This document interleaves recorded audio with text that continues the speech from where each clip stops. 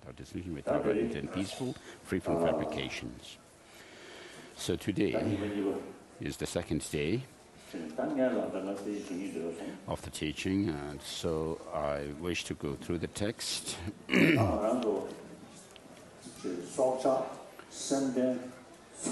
So all living beings, all those who have minds, sentient beings, have the experience of pain and pleasure, and on the basis of that we have this instinct of not wanting suffering but wanting happiness.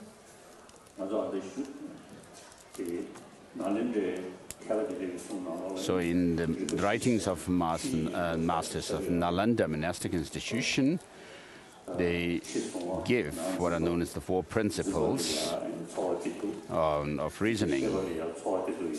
So in regard to the external world of things and the internal world of subjective mind.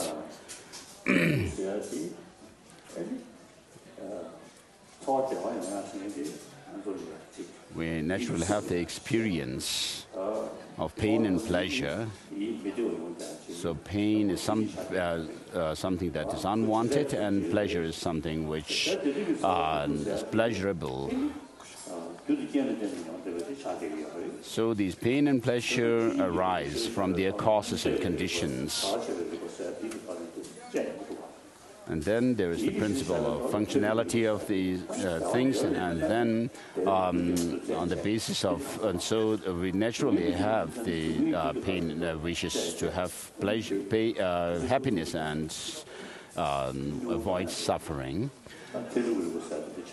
And then there is the principle of functionality of things, and also the relationship between things. And then on the basis of these, we have the principle of arguments, or using logic. So all sentient beings, including animals and so forth, are same, wanting happiness and wanting suffering. But human beings have a unique feature, which is the faculty of intelligence, this brain, on the basis of which we have special intelligence that are unlike the animals. And therefore, we can actually think of past and future, have memory about the past and future, and we can also think about the future. A whole lot of thought processes can go on thinking about and anticipating the future. So with regard to the physical pain and pleasure, regarding these two, they are same as animals. Like animals, we also have them. But the pain and pleasure, which are drawn on the basis of our mind, is really stronger than the physical ones. So it's been millions of years since the living organisms began to evolve in the world. And human beings evolved around 4 or 5 million years or so. The sun, it's said that it's over about 5 billion years since the sun came into existence, and then living beings started around 4 million years ago, and Big Bang, when did it occur? Some scientists say that it's been 12 billion years. In Switzerland, there is this scientific, what is it called? The CERN, where they actually are able to check the speed of light and so forth. So I've been there, and so when one scientist actually described it to me, with really big eyes, He told me that it's been 12 billion years since the sun came into existence. A Big Bang happened.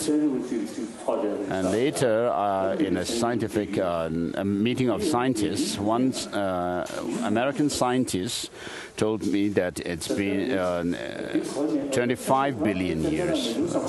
So then I thought the scientists themselves are not quite sure about when Big Bang happened. So perhaps it's been 15 billion years since Big Bang happened. And 4 or 5 billion years since the sun came into existence, and then the living beings around 4 billion years ago evolved. So all these living organisms, living beings, when they actually living things, when they actually became supportive for sentient beings. Then there was a time when these living things became support for, or the basis for life.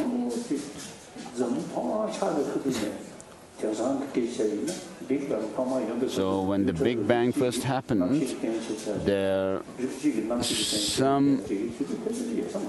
it doesn't seem to be the case that some particles were able to become a basis for life and others not when the Big Bang happened. But then it's kind of evolved later that certain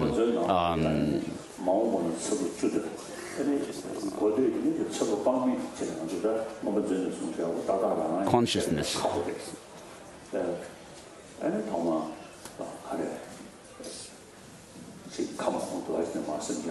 So in our traditional texts like Abhidharma Kosha, it is said that the living beings actually started with some heavenly beings coming to the world. And then they began to, in the beginning, they have their own light and they didn't need any gross food. But then later, some of them began taking some kind of a cream of the earth. And then the human beings like us evolved. So we need to think in comparison to the scientists, in comparison to science, whether these could really stand to the test of reasoning or not. And so we, as human beings, our body and mind then evolved, and we have the body and the mind is actually stronger, and the experience of mind is more intense than the body or the physical ones. And we have this faculty of intelligence with which we can think about lots of things. So, of course, we talk about hygiene, physical hygiene, schools, systems.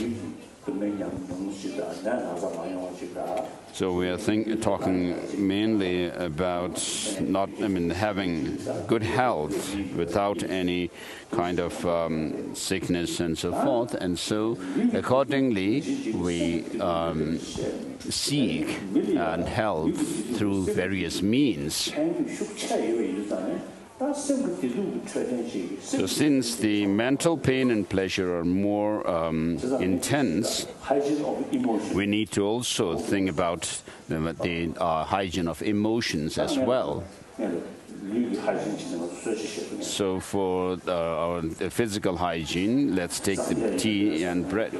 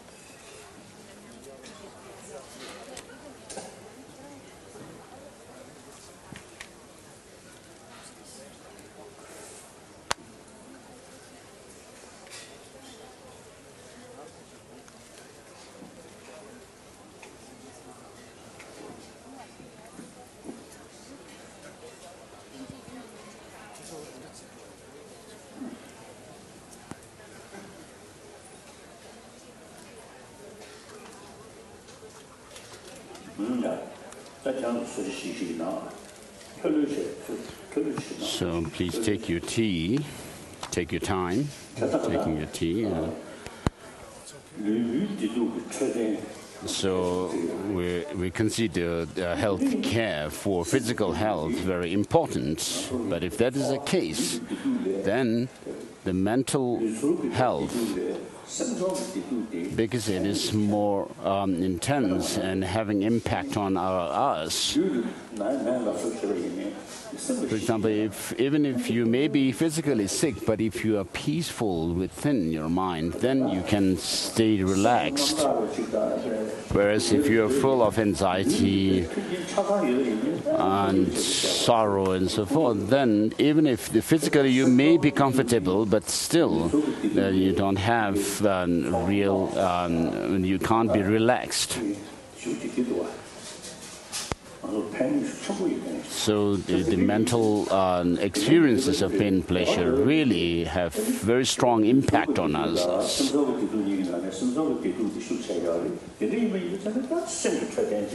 So therefore we need to think, give thought to our physical and mental health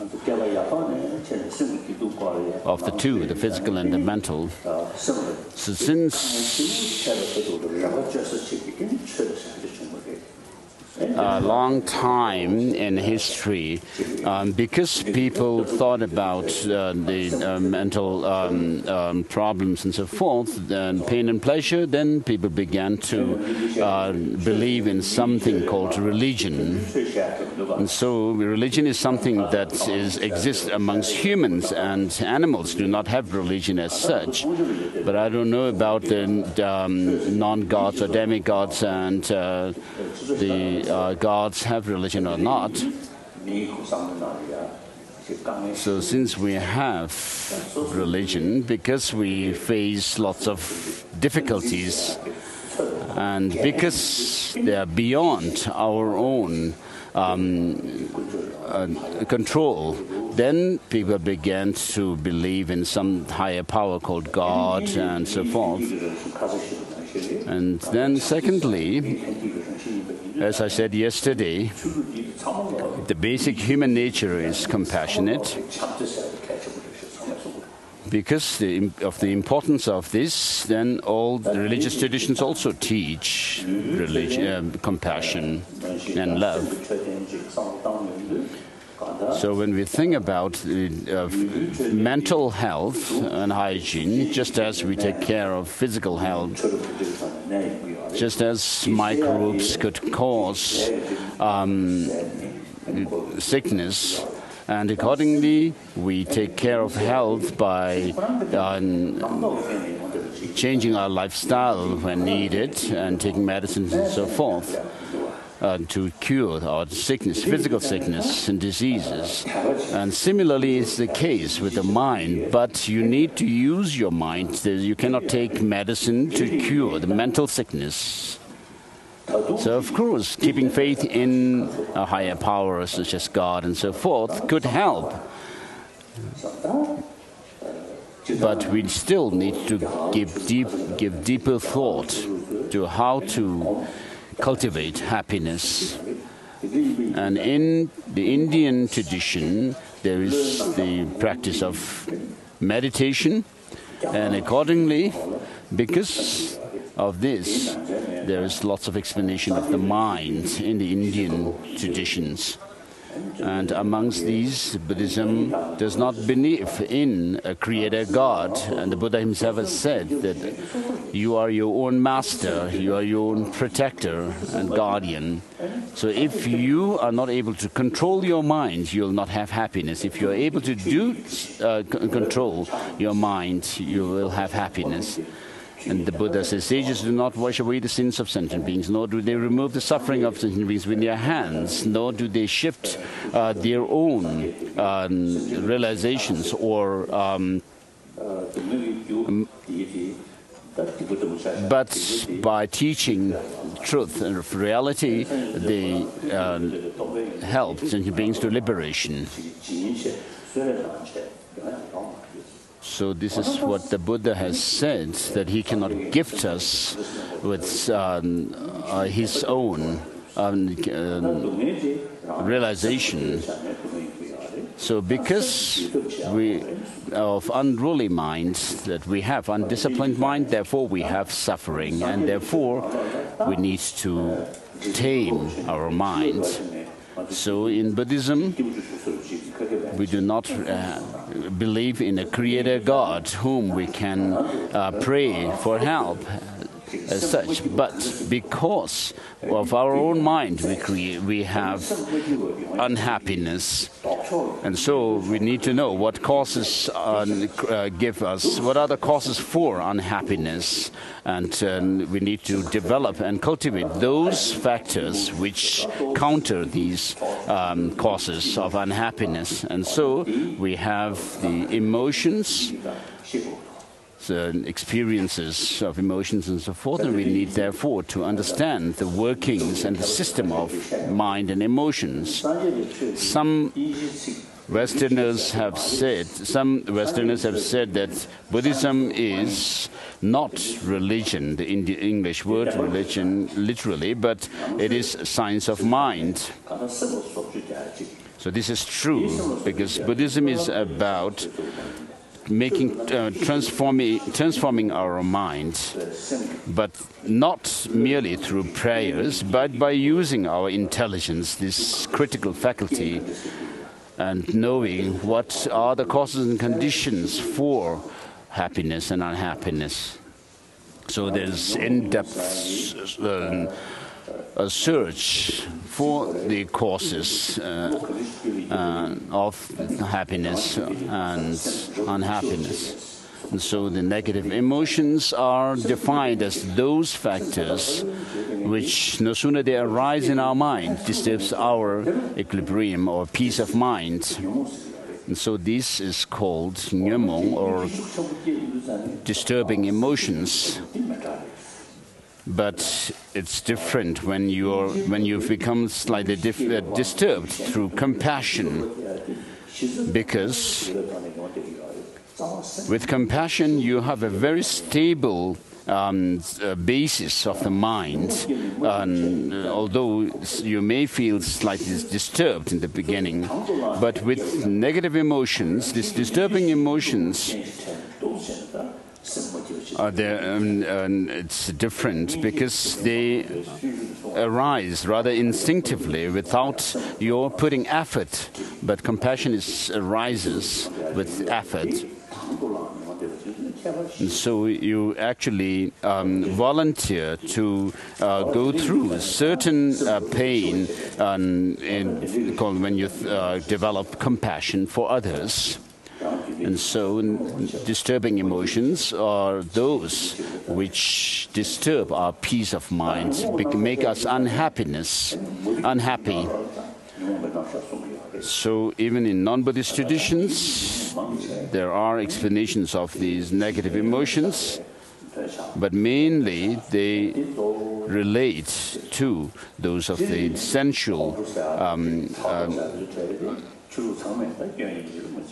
attachments, pleasures, and so forth. So all the religious traditions practice or teach love, the practice of patience, tolerance, forgiveness, contentment, and also self-discipline to counter these unwanted experiences. So in the non-Buddhist traditions, where they have meditation practice, the Indian non-Buddhist traditions, there are practices to counter our desirous attachment to this plane of existence called the karma dhatu, the desire realm. And therefore, the experiences of the desire realm are seen as gross compared to the experiences of the higher realms of existence, which are subtler. And accordingly, these non-Buddhist practitioners of Indian tradition pursue the higher planes of existence. So I've been wanting to meet non-Buddhist practitioners. So because when I went to Kumbh Mela festivals, and I've been actually told that there are Hindu practitioners living up in the Himalayan mountains, in the snow-capped mountains, who do practice of the inner heat and so forth. So whether they have the very powerful experiences or not, but there are those practitioners who may have real experiences of meditation. And so it's important for us not just to know that there are people out there in the Himalayan mountains doing meditation, but it's important for us to meet with such people and have discussions with them as well. And so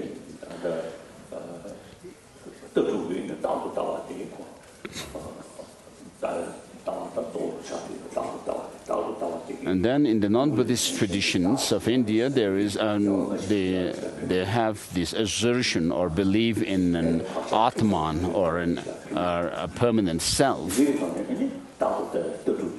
So on the basis of that, I mean, they believe, of course, in this because of the belief in rebirth.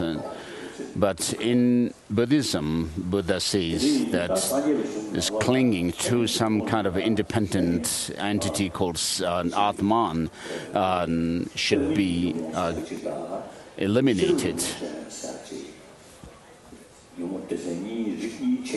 And within the negative or afflictive emotions, there are those which have to do with intellect and those that are non-intellect.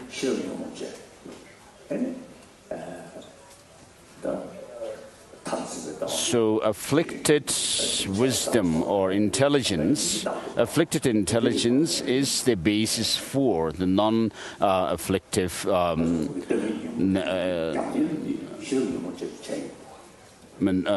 those afflictive emotions that are non-views. So, for example, there is the anger or hatred. To counter this, we have the practice of love or loving kindness. And then for attachment, meditation on the repulsive nature of our body and so forth. So they are actually those factors which do not eliminate these negative emotions as such, but they kind of counter them in the sense that they are reduced. And then there are those antidotes which actually counter the negative emotions and eliminate them. And then in the Abhidharma tradition, there are certain gross or coarser form of afflictive emotions which arise through some kind of a perception of objects. And then there are also those of the negative emotions which are subtler, such as grasping at some impermanence of life and so forth. But these do not counter our grasping at self-grasping attitude and clinging to some kind of an independent self. And therefore, in all the different Buddhist philosophical schools, they do assert that of selflessness. And there's difference in subtlety of the understanding of selflessness amongst these different Buddhist philosophical schools. So, for example, when we say that a self does not have any intrinsic or inherent existence, and when you are actually able to develop this insight and experience of selflessness in that sense, of course, they will not arise in you, the grasping at the self of a person as such. But then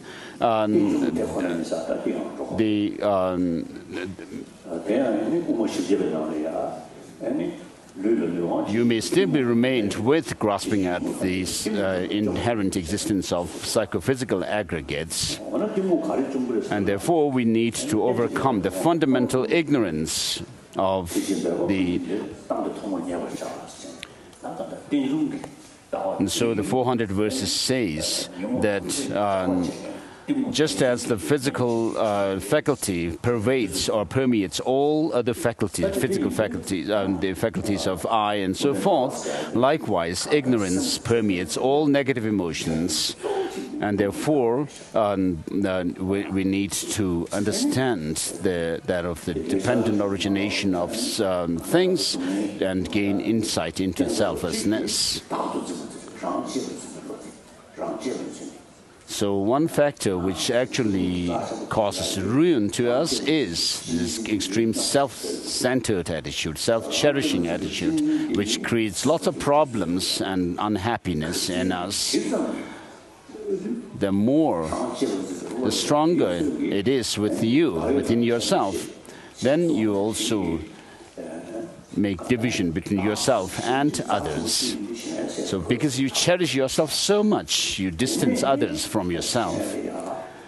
And therefore you have jealousy and sense of competition and also covetousness and malicious thoughts and harming others happen because of this. And then on the side of the view, such as the afflicted intelligence, and also those of the grasping at true existence of self, causes problem to us.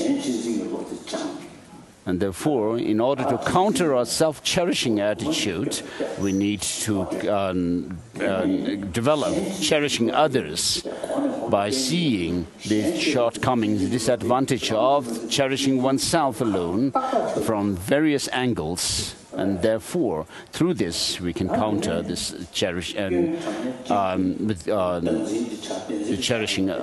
oneself. And then the wisdom realizing selflessness is the counter force to that of self-grasping at self, and particularly that of the reality of the interdependent nature of things. And this can eliminate and serve as a counterforce to eliminate our grasping at a truly existent self. So on the side of the skillful means or method, we have the practice of cherishing others over oneself, and then from the wisdom side, that of the realization of the selflessness of things and beings, realizing that they do not have any true existence. So because if we are able to develop this wisdom, realizing the lack of true existence in things, we will be able to reduce the reification of things and mental constructs and exaggerated ways of looking at things, and that in turn will help to reduce our negative emotions, these disturbing emotions. As I mentioned yesterday, the understanding quantum physics, saying that nothing exists externally or objectively, is very powerful. So I've been wanting to have discussions with quantum physicists. So I have great hope, and it has not happened. But yesterday, amongst the Chinese from Taiwan, I met some quantum physicists. So I told them that we need to set up some time, set a time for a meeting with between scientists, quantum physicists from Taiwan, and then maybe from Hong Kong or then mainland China, and then our scholars. So I was actually expecting to have a meeting next year.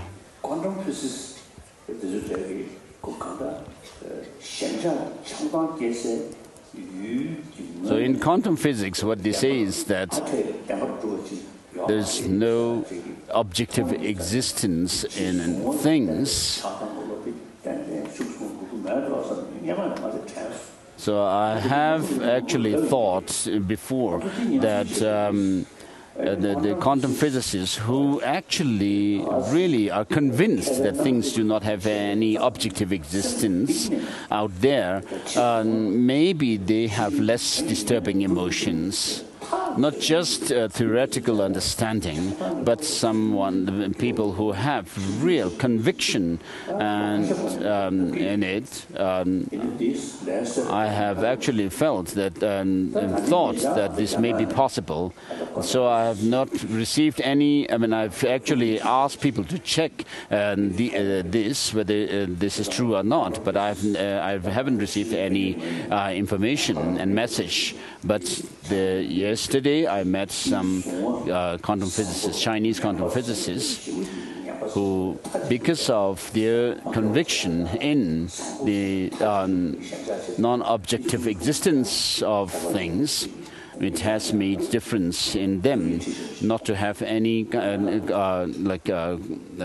perception or conception that things are either white or black.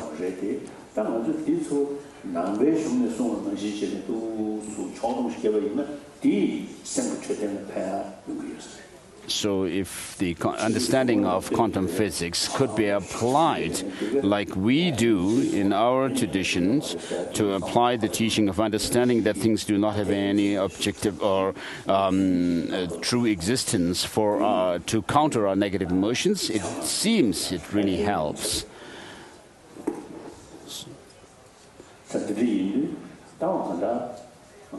And it seems it helps to counter or reduce our negative emotions like attachment and anger. So if we could explain this kind of view on the basis of the understanding of quantum physics, then it can, of course, be shared with other people, because we don't need to talk about this kind of view being a Buddhist philosophical view as such. And so, having rejected any external existence of things, it doesn't really help to counter the experience of pain and pleasure that arise through grasping at some true existence of the subjective mind.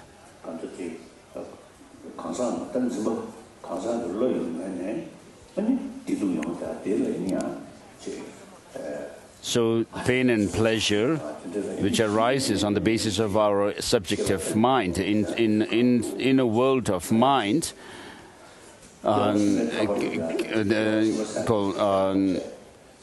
cannot be overcome through the rejection of externality of things as such.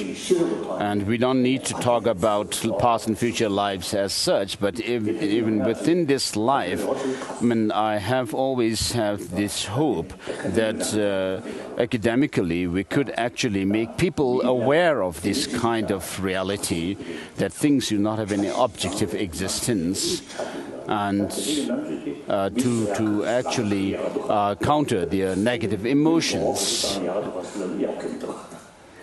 So these kind of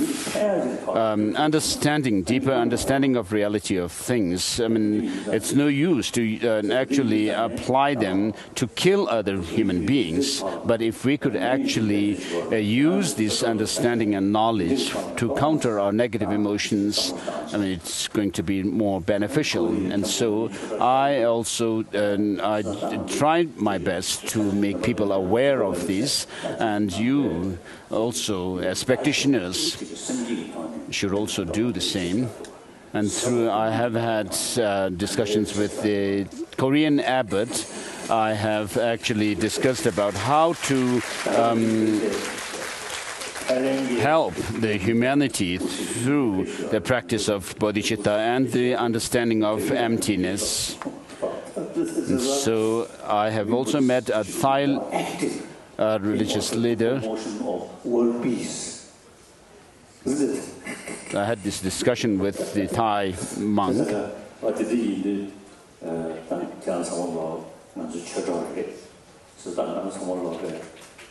So we are all Dhamma brothers and sisters. So therefore, we should see how we can actually contribute towards the happiness and through compassion in the world. This is not about spreading Buddhism as such.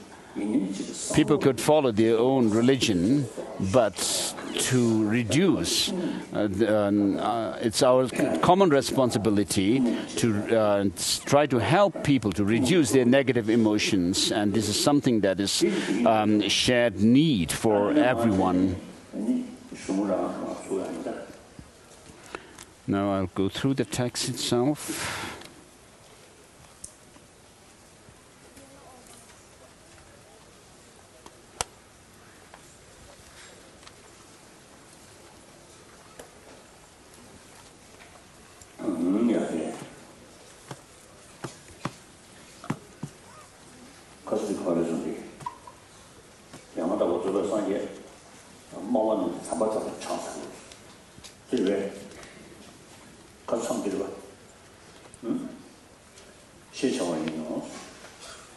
So Master Nagarjuna on page 2 called you supreme amongst teachers since you see perfectly. He states without cessation means, which means that cessation does not exist. And this should be applied to the remaining 7 characteristics just as in just the same way.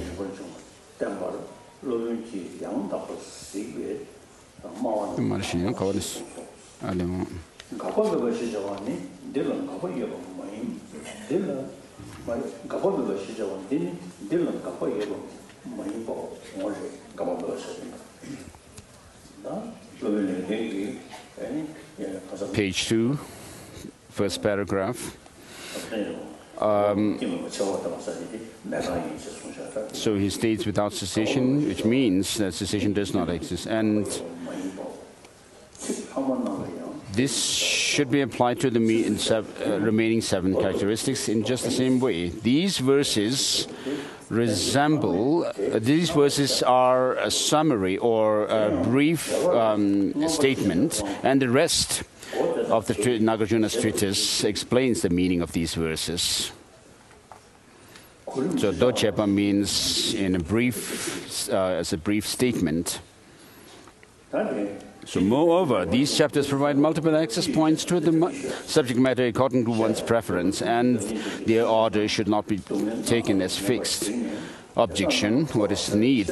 What need is there to teach depend on origination? the compassionate Master Nagarjuna saw that sentient beings are still harassed by various types of suffering. Thus, in order to liberate beings, he generated the wish to give proper instruction on the perfect reality of things and composed this work. For it is said, those who see what is imperfect are bound.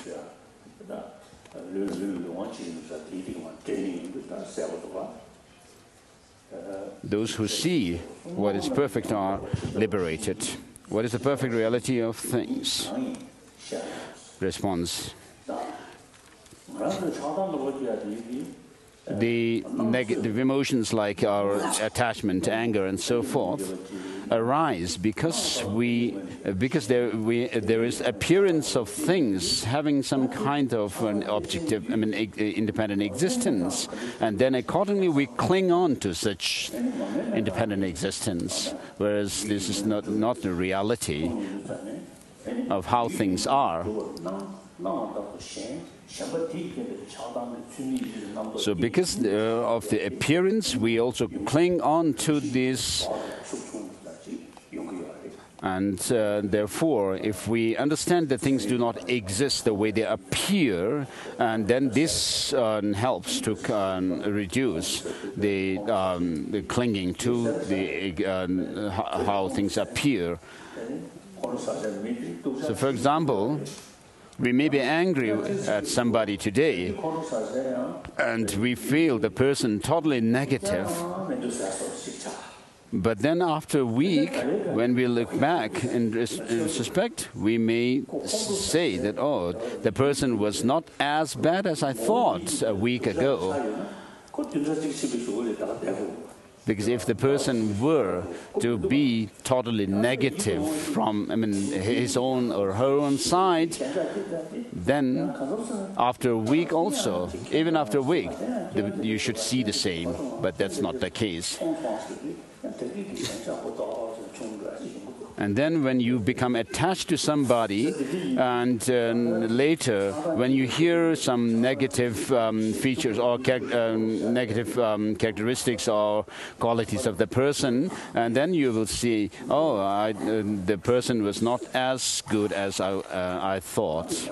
And so from our own experience, we can see how these negative emotions of anger, attachment, and so forth actually see things which are not true.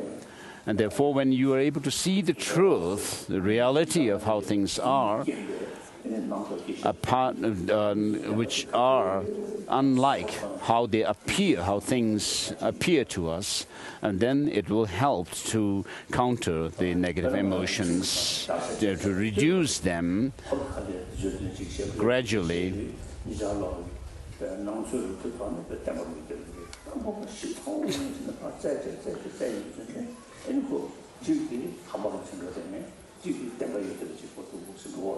So two people may have two different views, but then one may be more true than the other, because when we do analysis, deeper analysis into the nature of things, we will find that the other person, one person is right and the other is wrong, although the other person may be able to explain in a very kind of attractive manner. So what is the perfect reality of things?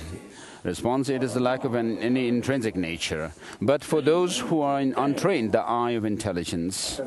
So the intrinsic lack of intrinsic nature means that there is nothing objectively or nothing independently existing, but then they are merely designated. So if that is the case, if things are merely designated, then how about those wrong or cognitions which see things wrongly?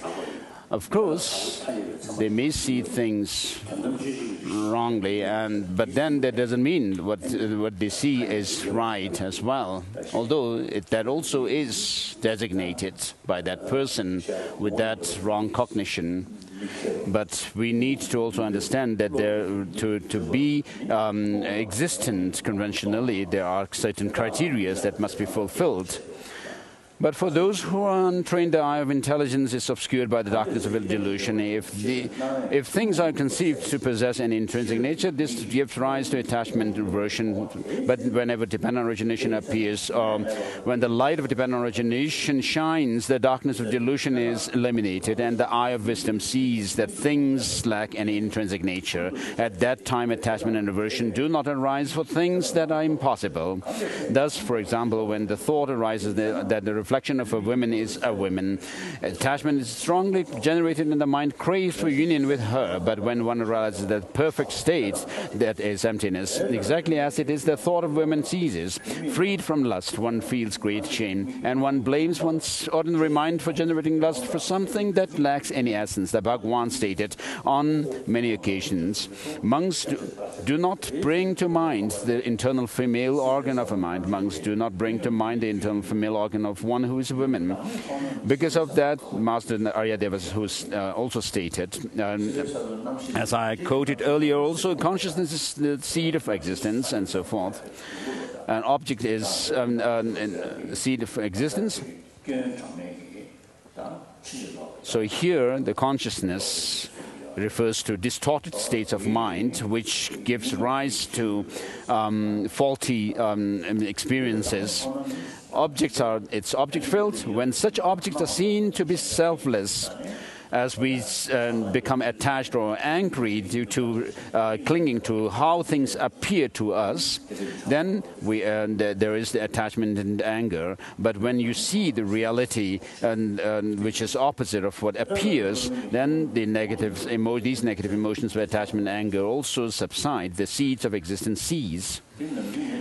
Master Nagarjuna composed this in order to fully demonstrate that things lack any intrinsic nature. And I also quote some verse or lines from the 7 Dalai Lama's writings. When someone is asleep, there is dream.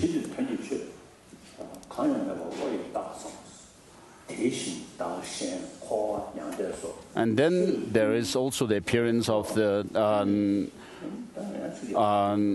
magical illusions, where the certain pebbles or wood, pieces of wood, are actually conjured up into horse and elephants and so forth by the magician. But nothing has any essential, substantial existence. And similarly, so just as the dream, although you may have some dream, but they are mentally designated, but nothing can be found to be the objects themselves. And so similarly in our waking states, we have all these different experiences, but then if you really, the Dalai Lama says that these experiences also do not have any intrinsic or independent existence. And therefore, when you actually look at your experience, and also nothing can be found to have any intrinsic existence. So when I was in Bombay, as I said yesterday, I was looking from the hotel window and looking at the traffic in the street. And I actually thought along this verse from the 7th Dalai Lama's Song of Experience of the View, which says that in the crossroad of these 6 perceptions, there is this hazy, deceptive appearance, but then do not cling to this true existence, but see things as being empty and remind yourself of this reality. And so although things appear a certain way, as if they have some kind of objective, independent existence, and then accordingly, just as they appear like that, we also cling to that. But then that's not how things are. And therefore, it's very important to understand the reality of the interdependent nature of things. So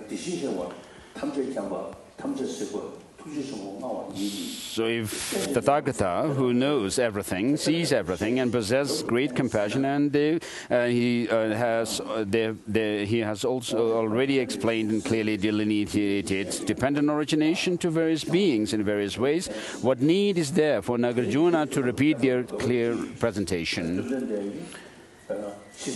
So, of course, the Buddha in the Perfect Inner Wisdom Sutras, for example, says that everything from those of the physical forms up to omniscience, including in between those of the objects and the parts and grounds and their results, have said that all these things are empty of any inherent existence, and therefore this question is asked here, what is need for Nagarjuna to repeat?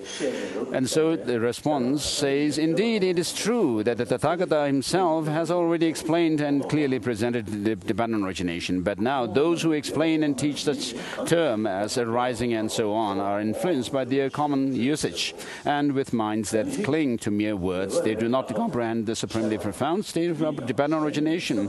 They think things in fact exist because they are described as arising, ceasing, and so coming and all coming and going. They think existent phenomena are permanent or annihilated, identical or distinct. They think non-existent phenomena such as horns of rabbit do not arise. Master. So after the Buddha taught the Perfection of Wisdom Sutras, where he says no phenomena has any self-identity or independent self-identity.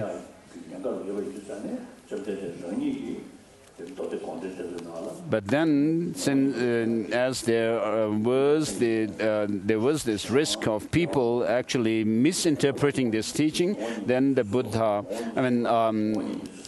gave the teaching of the Sandhi Nimochana Sutra as well, thinking, with these three natures, what are known as the three natures in his mind, and with their characteristics, the natures of which are imputed, independent, and then the perfect natures that.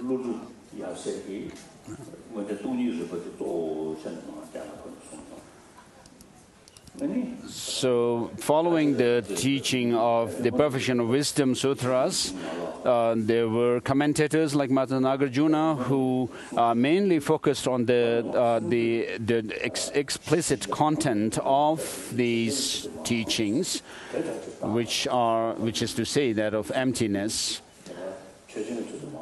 And when teaching emptiness, the Buddha actually taught emptiness on the basis of the objects such as form and so forth, on which emptiness is established. And therefore, the teaching of the profound view lineage came through Master Nagarjuna, and then there is the extensive conduct lineage of the method that has passed down from Maitreya to Asanga, and then passed down to us. So we have these two lineages and the Buddha says that what arises through conditions do not have birth, and they do not have any nature or essence of birth. And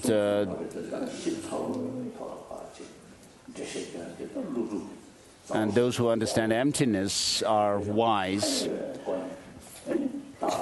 And so, regarding the teaching of emptiness that is taught in the Perfection of Wisdom Sutras and others, the explicit content of these teachings are more explicated by the Master Nagarjuna in his writings, such as the Mula Madhyamaka Karika. And so, when we study Mula Madhyamaka Karika, then we usually say that we should first read chapter 26, which actually cover topics which are common, shared with the Pali tradition, between the Pali and the Sanskrit tradition. So there, Master Nagarjuna goes through those of the ignorance, that of ignorance being the root of our suffering. And therefore, to counter this ignorance, Master Nagarjuna has written the chapter number 18. Therefore, we need to read that after 26, chapter 26.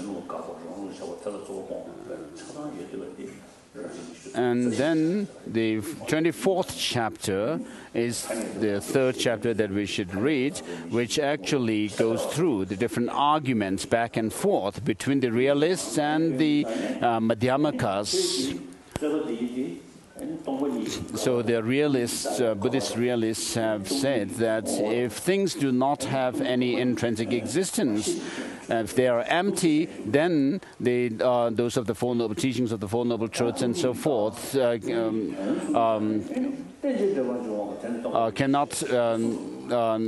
we cannot actually hold on to these teachings. But then Master Nagarjuna, in his response, says that you have not understood the purpose, the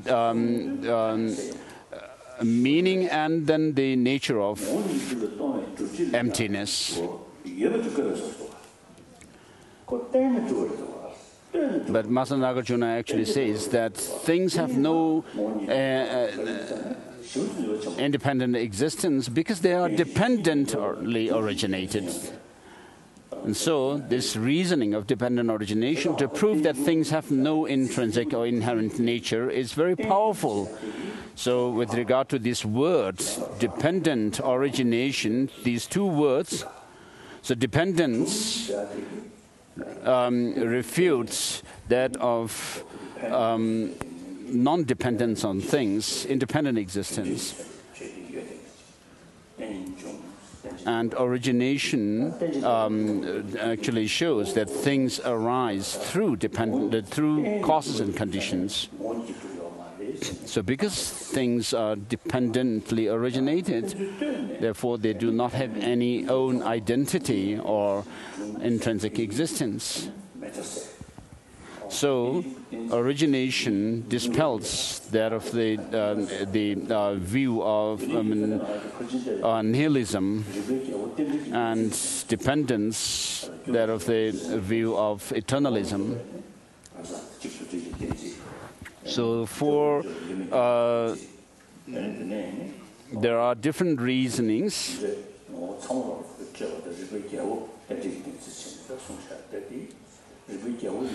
of these different reasonings to prove emptiness, and the reasoning of dependent origination is said to be the king of reasoning.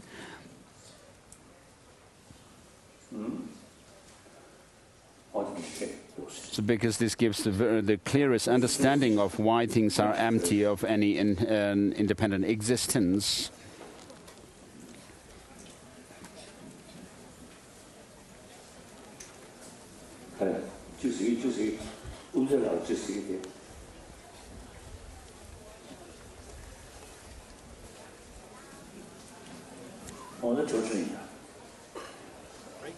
Yes, break, sorry. Break.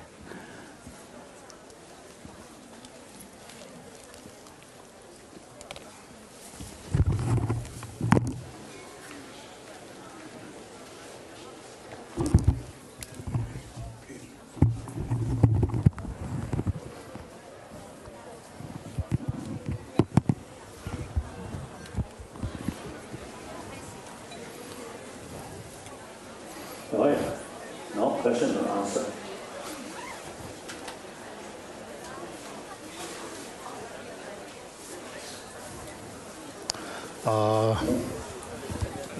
Right now is the question and answer session. I couldn't hear the question, though.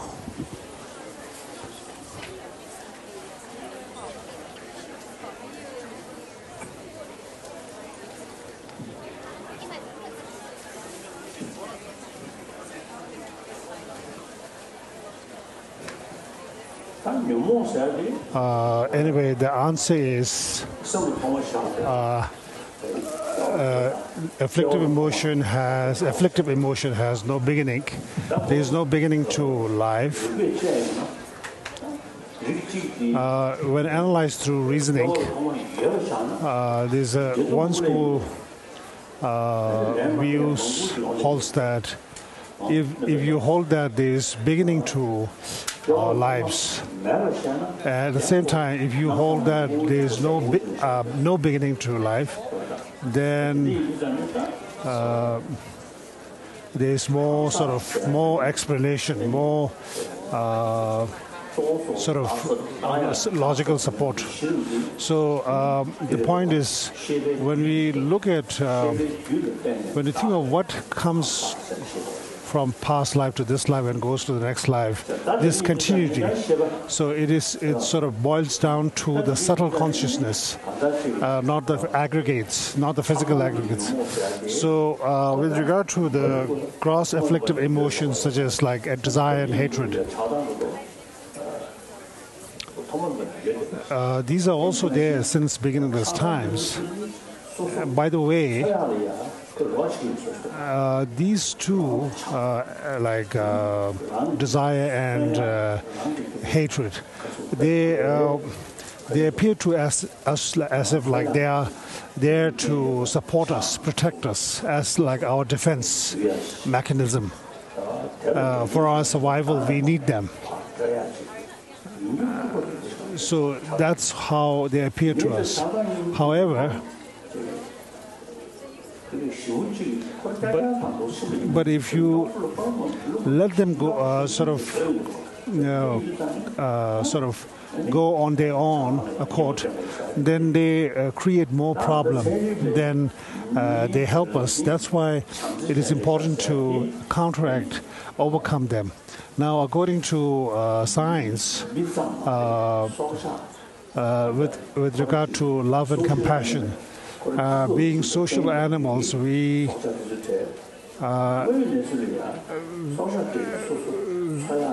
in order to survive, we need a society. We need to live as a member of society. So, biologically, it is a necessity, it's a biological necessity to live in groups. And as a result, we become social animals, living in groups and community as a society. Therefore, seen from that angle, the basic human nature is one of kindness and compassion. This is a scientific perspective. And also, from the scientific perspective,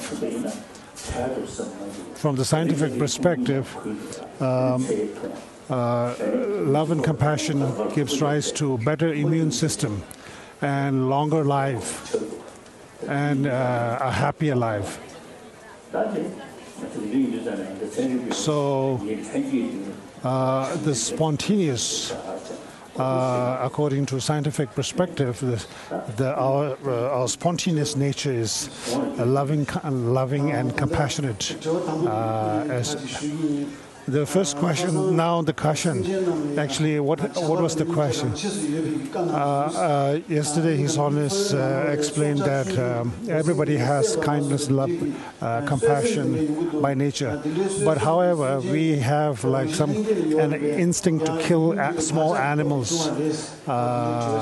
And then this happens due to our natural this latent potential imprint to. So that was how the question came up. His Holiness says that, for example, small boys, some children, they instinctively kill an insect or a stamp upon a an insect by nature. Some immediately show love and protect that animal. So these are some has to do something with imprint from past life. Next is about emptiness and bodhicitta. And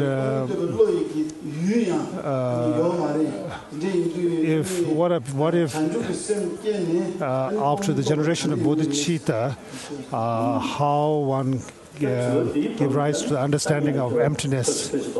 So my answer is, first whoever asked this question, first you study, do some study on emptiness and bodhicitta.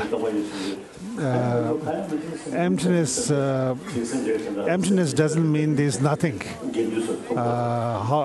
So if you think, on the one hand, Buddhism teaches about emptiness, there's nothing. On the other hand, it teaches about generating compassion, and the two sounds contradictory. It means you didn't understand the point.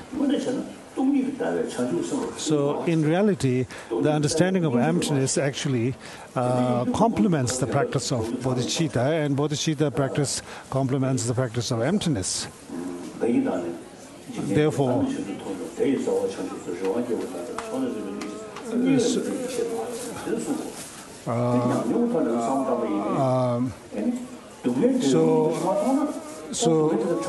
yes, if we don't understand that suffering is something which can be terminated, then you won't be able to develop this aspiration to attain enlightenment.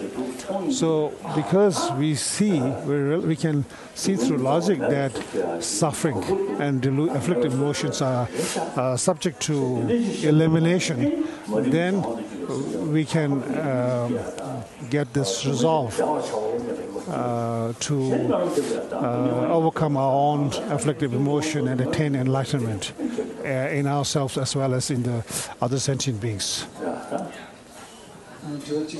Next question. Why are we always sort of circling around, circling round and round in samsara? His Holiness says, because we are very happy, we enjoy circling in the samsara. Here, His Holiness, this is His Holiness just playing. His Holiness says, according to the Four Noble Truths, the Buddha said, first understand suffering, the truth of suffering. So, suffering here has different levels of suffering, but the most subtle one is the compositional nature of our human aggregate, our human life. So that is the subtle one, and that needs to be ceased, or rather terminated. So if that is possible, then it is possible to attain liberation. So generating compassion on the basis of this aspect of samsara, the compositional aspect of this, our aggregates and suffering, that is the main practice of compassion. So the other sufferings, Benjamin Lawson Shukin has said that these even animals like cows have this wish to get freed from the suffering, from the suffering which is called the suffering of suffering. But we as human beings, we should go for a more subtle one. That is the compositional aspect of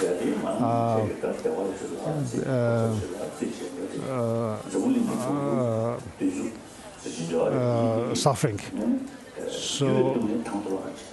So most of us, we don't realize this, and when we think of suffering, we understand more grosser sufferings. The next question is, in Dharamsala there are many Western students living here and studying.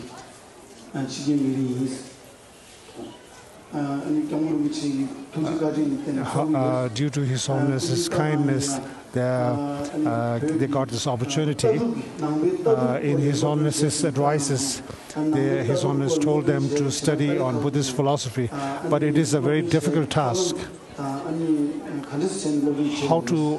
Can you advise on how to do this?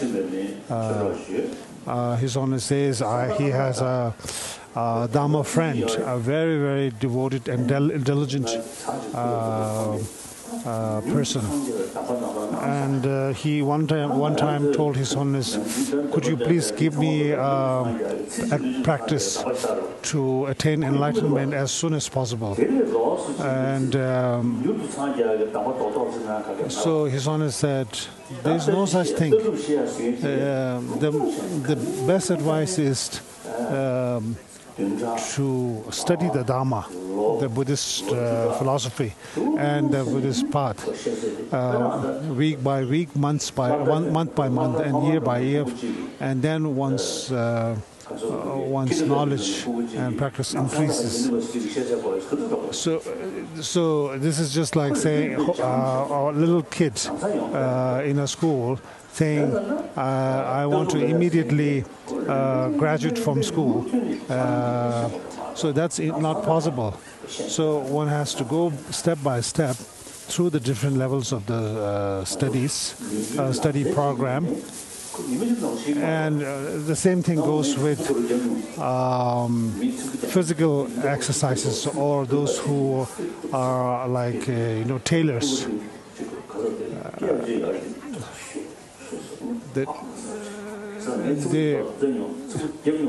His Honor said he sometimes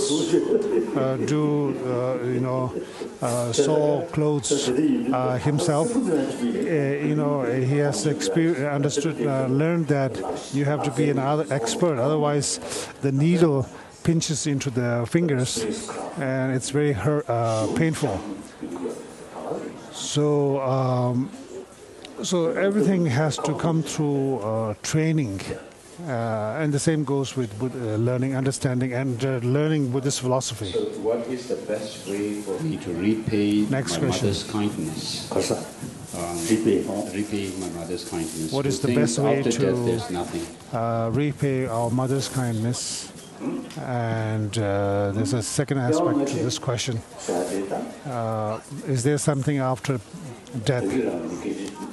His Holiness says, with regard to...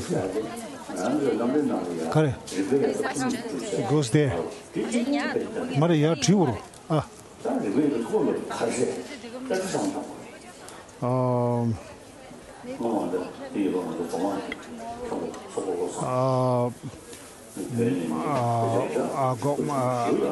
Gomang scholar, ex-abbot, a great master, a long time ago.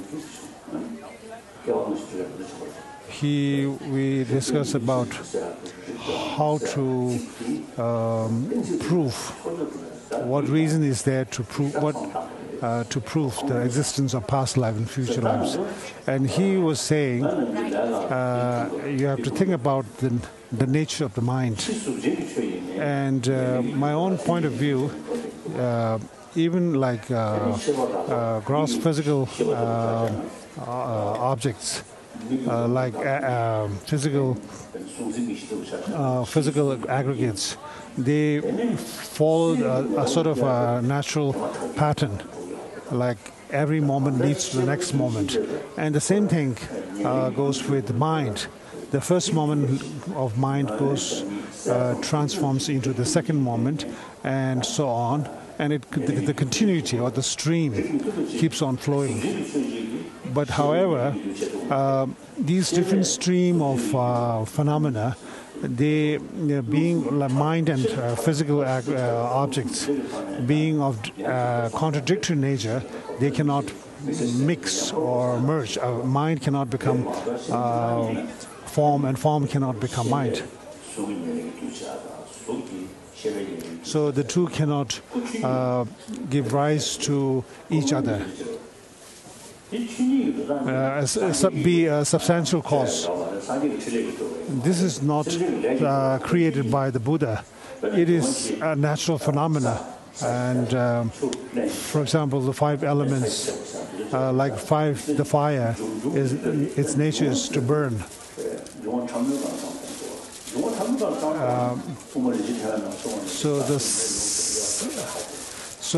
But now this is like at a grosser level. If you think of the very subtle 5 aggregates, it's difficult to say what their real nature is. Not really like burning. Fire's nature may not be to burn.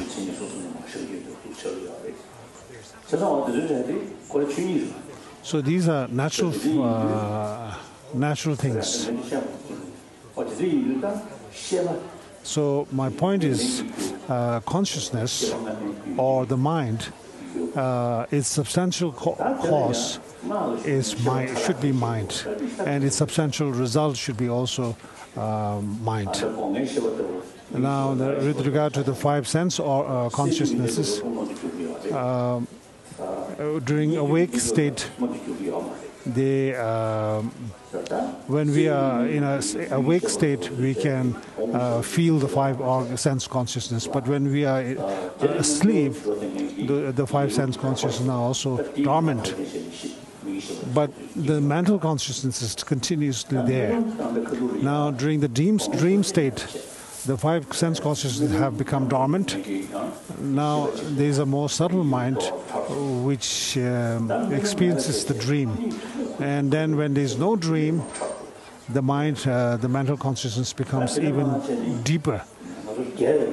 Now in the case of like coma or unconscious states, the person has not died, but the subtle mind is still there. So,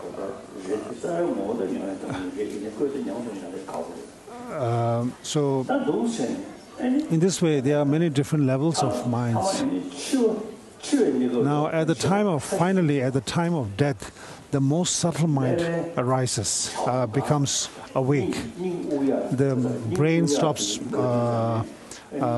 functioning, and the heart stops beating, and the blood circulation has also stopped. And the blood stops running to the brain, and the person is clinically dead. So those consciousness that arise as a result of brain's functioning has stopped. But now,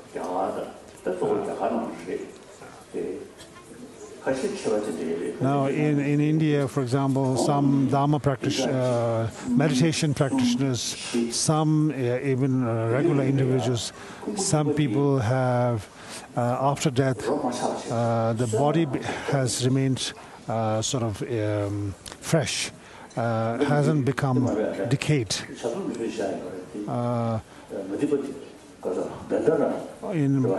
There's one case, one monk in Bandra, Maharashtra state, after that person has died.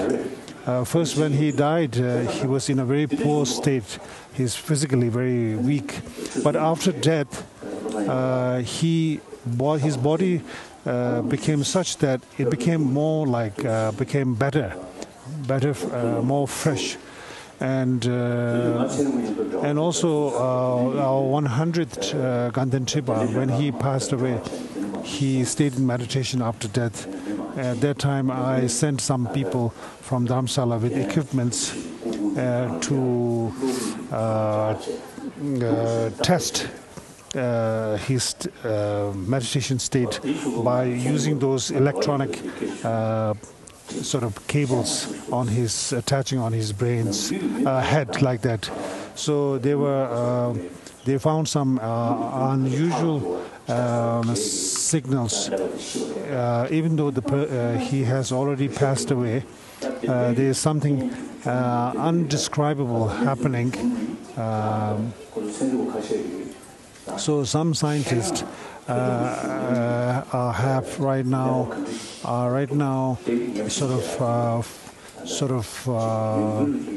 have started a project to test the state of mind of those people who are in meditation after passing away. But since this is, but right now the dilemma is we don't know who will stay in meditation after passing away before it actually happens, and so we have to just wait and see. So, but we do have the equipments always on, sort of.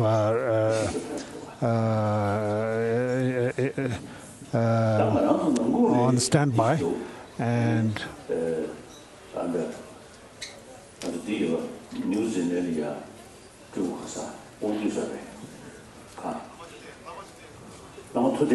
in New Zealand, one Lama Tubten, at that time His Holiness arrived coincidentally there, and Lama Tubten has passed away, and he passed away in a hospital, and he was in meditation, and his body was in a very fresh state. Usually the hospitals remove the body from the hospital morgue immediately, but they have left him there. And on the fourth day,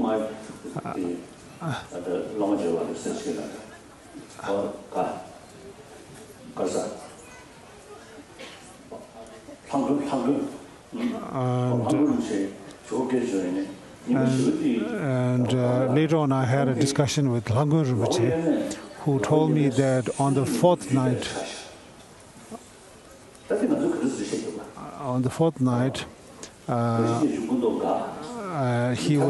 the body was holding the,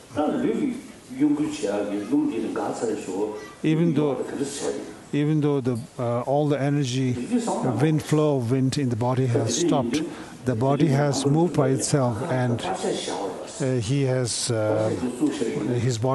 his hands have moved, and the right hand, the left hand was sort of holding the second last finger in his hand. And so how did this happen? And he told Lhangur Rinpoche, wow, what a loss of opportunity. We should have immediately taken a photograph. So meditation state after death does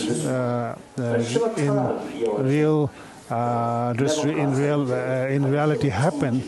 So this is despite the fact that the brain has stopped working, and the wind energy, wind flow in the body has also stopped. Now from the Buddhist tantric point of view, there are the three channels, left, right, and a central channel. However, it seems like after death, the three channels, especially the heart chakra, where the mind is believed to be residing as long as the person lives, somewhere from there, after death, the energy is still there's still energy working, and the subtle wind is still there. And as long as that energy and the subtle mind is still there, the person seems to maintain the body sort of in a fresh state. So as long as immediately after that energy or that subtle mind state leaves the body, the white and the red elements come out of the body, like from the nostrils, and the person has stopped living. So this subtle mind, in Goya Samaj terminology, it is called the wind energy, the wind of 5 colors, 5 light rays. So there's an internal 5 aggregates, subtle out external 5 aggregates, and within the internal 5 aggregates also has more subtle levels and grosser levels, and so now the subtle mind. The most subtle mind at the at the time of death is sort of merged together with this the subtle wind, and which has 5 colors. So with this body, the 80 gross energies dissolve into each other step by step, and finally it dissolves into this most subtle energy. Now, with regard to the transference of consciousness, power, now the person, a meditator, meditates on a syllable and visualize that as one entity with the subtle mind and the subtle wind, and then with the practice of this sound practice, hik, transfers the consciousness. And in Tibet, in the recent months, we have some cases of some lamas who have practiced, who are a certain level of experience with wind energy, just before death he said he wanted to do this and then passed away. So now what this all shows is that birth and death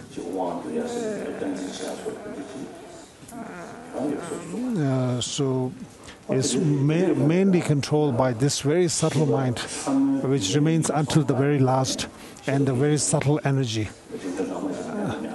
So this subtle energy cannot be a substantial result of a physical aggregate, but it has to come through a stream of a sort of mental consciousness, like that. So, how should I stop the need to constantly please others?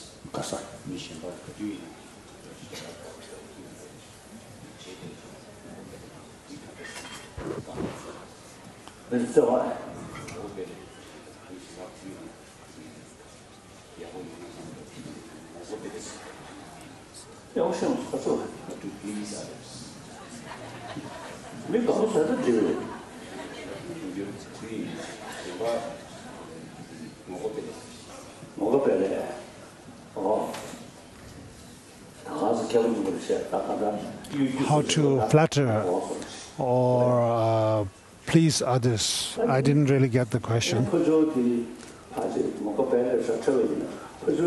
So if you do that too much, unless the other person is a foolish person, if the other person is a smart person, he will stop losing trust in you. Okay, that's enough with the question and answer.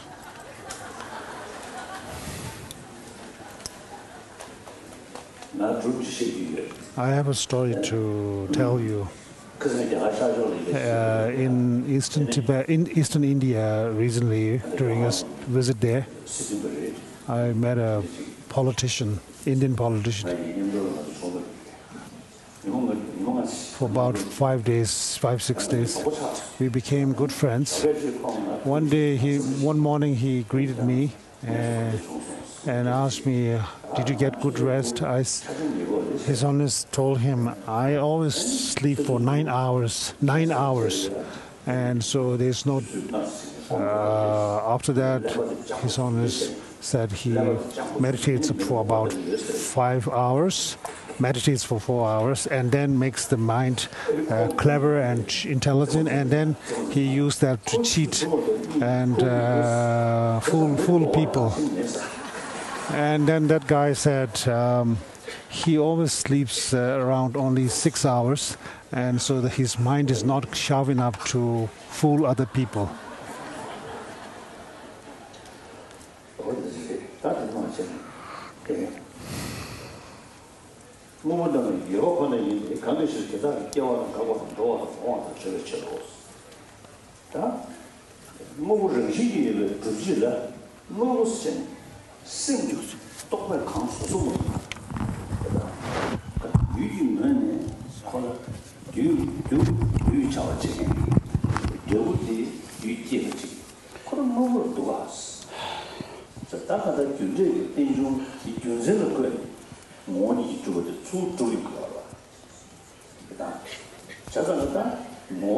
So Master Nagarjuna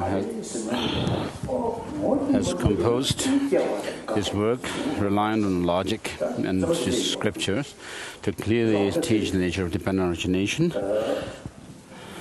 So this reasoning of dependent origination is actually used to prove that things have no intrinsic or inherent or independent existence by Master Nagarjuna.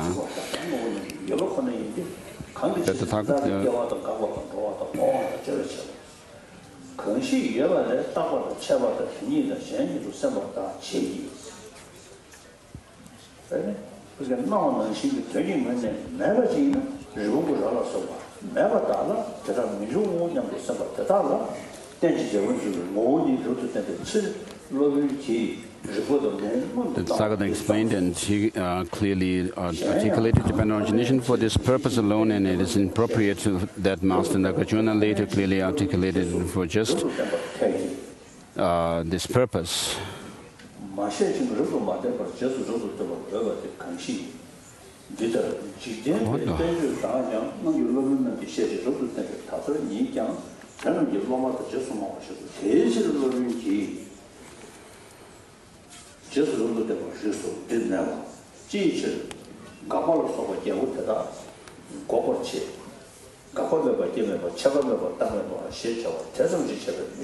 So the objection, why do you negate all 8 terms such as cessation? Can't you merely state that is without cessation, without arising, without annihilation, without permanence?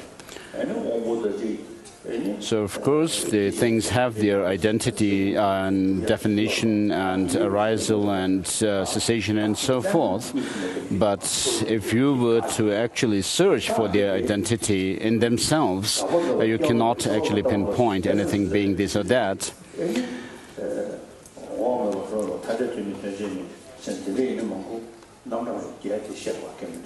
So the question being asked is that there's no need to go through these 8 different kinds of aspects such as cessation and so forth. And the response here is those who advocate an intrinsic nature of things hold that the 8 terms such as cessation they are primarily taught through the influence of everyday usage refer to things that actually exist. Therefore, just those 8 terms such as cessation are negated. So too, anyone who considers reality or initiates disputes about reality raises such issues with a mind that depends on the meaning of terms such as cessation and so on.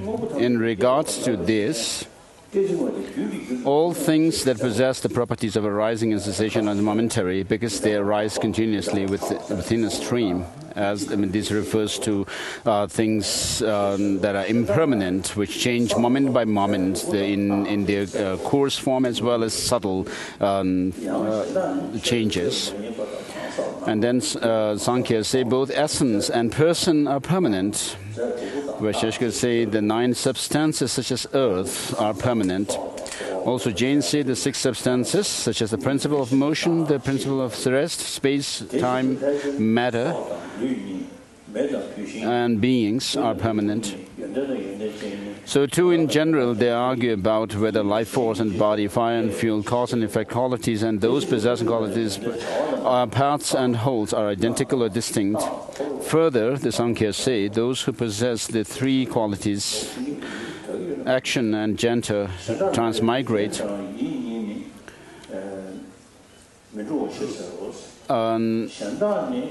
Others say neither atoms nor mind move.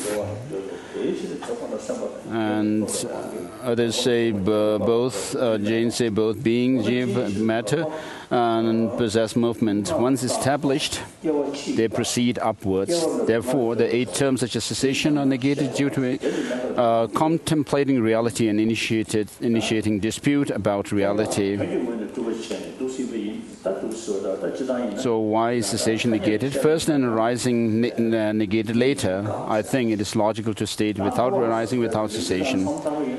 So of course, when things do not have any intrinsic independent existence, I mean, they cannot have any independent arisal or independent cessation and so forth.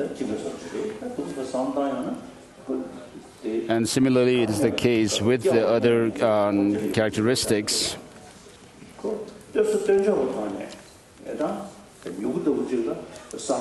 So in general, of course, we cannot say whether arisal happens first or cessation happens first, and then the other as well. But in relation to a particular object like a sprout that we see, and we can say that the seed comes first and then the sprout.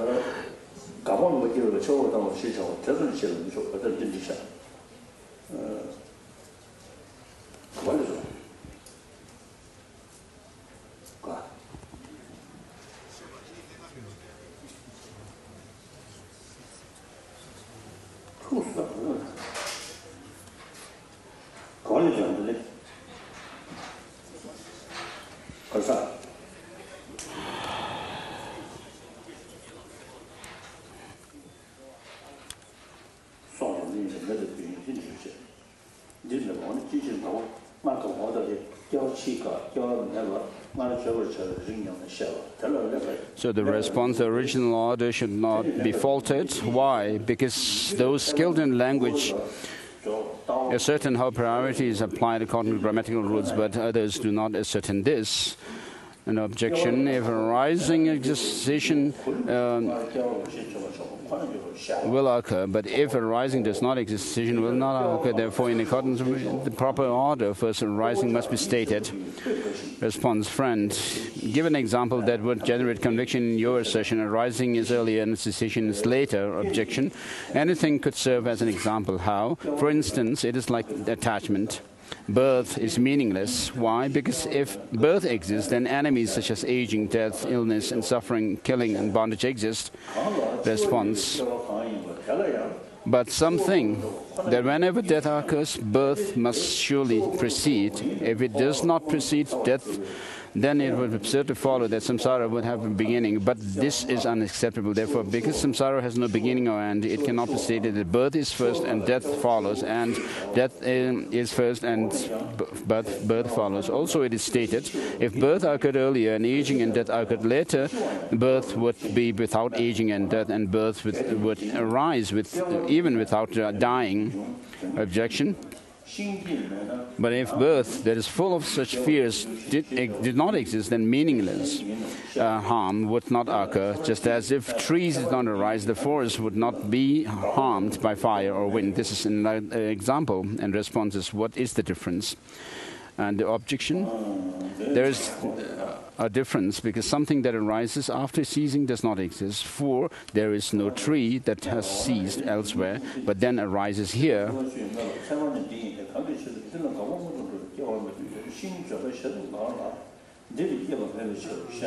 And then the response is, in this regard, since a sprout arises after seed or ceases, it only arises due to seed ceasing it. Objection, this is not similar. Why? Because when one has ceased, another arises. Thus, when the seed has ceased, the sprout arises.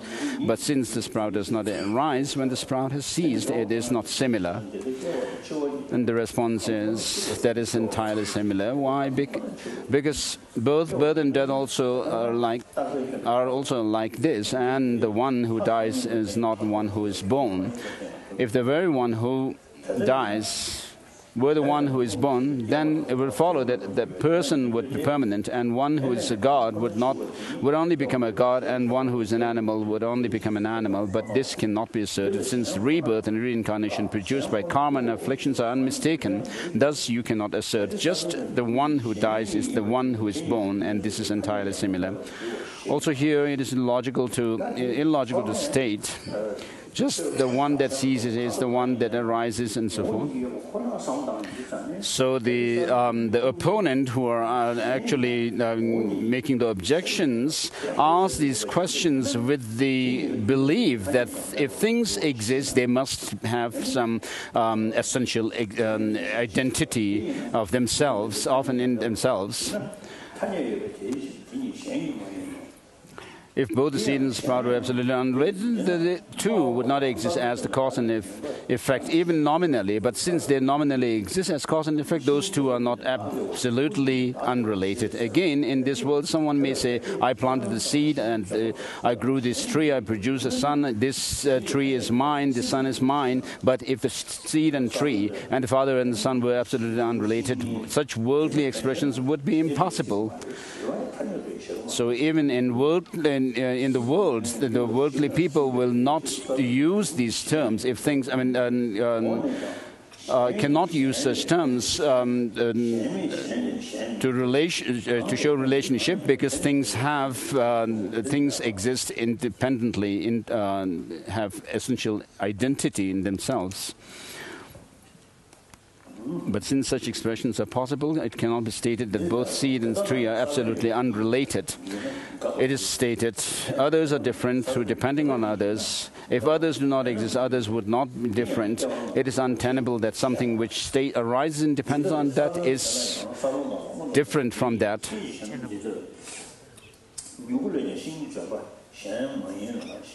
Untenable, yeah. Oh, tenable, sorry. Objection. Again, on this point, if the seed exists, it will come to cease. Since if it did not exist, it will not come to cease. Therefore, here arising is earlier and cessation later.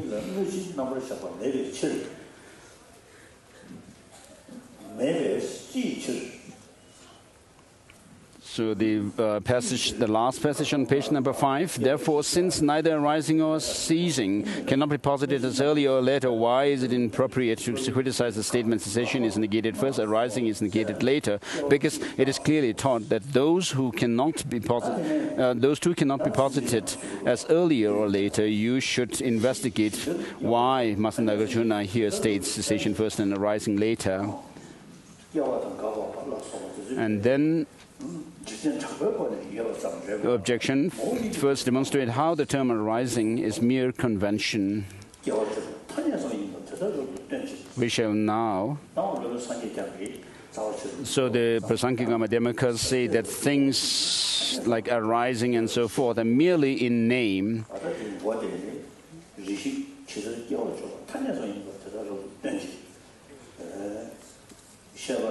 So someone asked this to demonstrate it, and the response, we shall now set this out fully, not from itself, not from others, not from both, not without a cause, never in any way does anything arise. In this regard, if something were to arise, that thing would arise from itself, or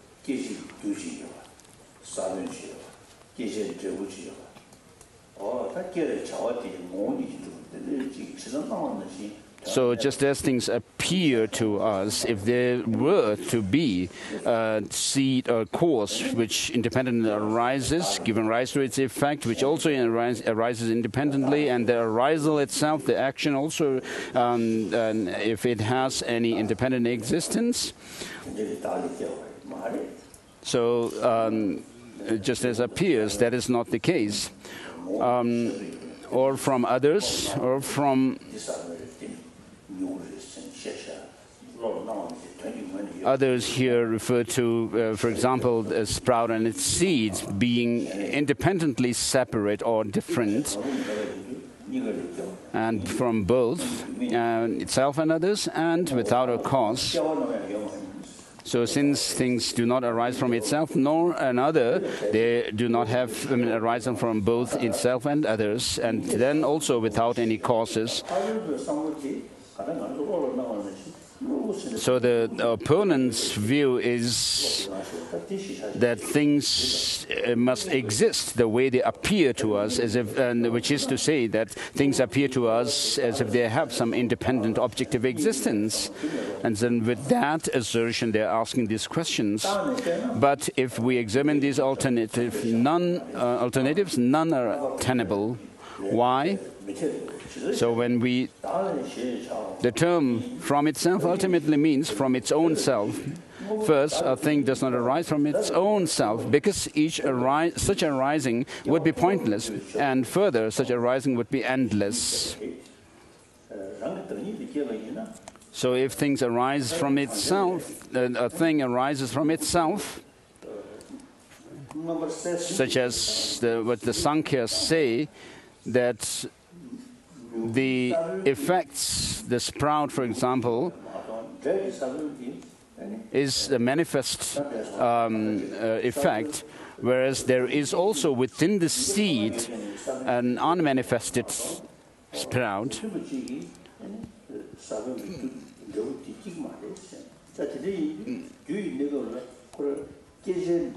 So they say that there must be some compatible factor for the sprout to arise, otherwise it cannot arise. So therefore they say within the seed that compatible factor is there intrinsically.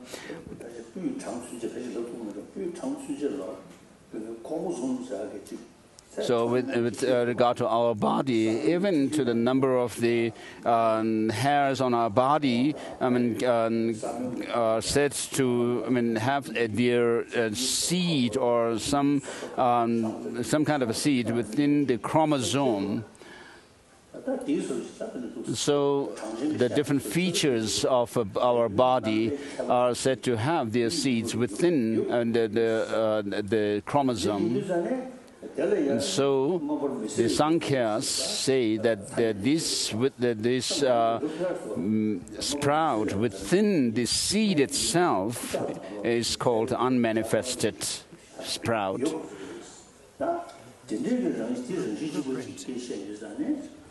Blueprint. Unmanifested.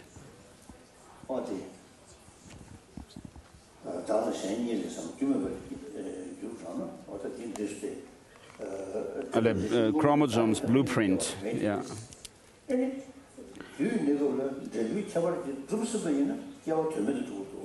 So if the sprout or the effect were to exist at the time of the course itself, then the birth itself is pointless. So on the one hand, they think that things have some true intrinsic existence, and then on the other hand, they also say that the effect is within the cause itself as well, as unmanifested aspect.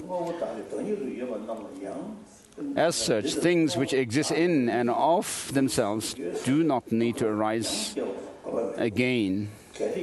But if something which already exists needs to arise again, then it would never not need to arise. But this is untenable. Therefore, first, no thing arises from itself. So this is the rejection of arisal from self.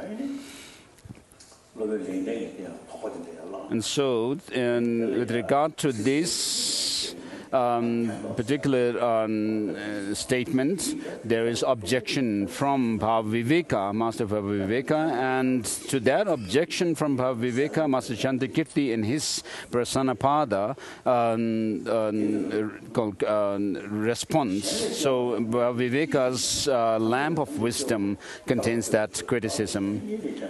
Also, they do not arise from others. Why? Because it would follow that anything would arise from anything. They do not arise from both itself and other, because it would then follow that both previous errors would apply. Also, they do not arise without a cause, because it would follow that anything would continuously arise from anything. And in consequence, the error that the entire causal process would be pointless would ensue. So if you investigate into the process of arising from itself or others and another, or both self and other and causeless, I mean, nothing can be found when you do search for this kind of arisal. So of course, in conventional terms, arisal and cessation do exist.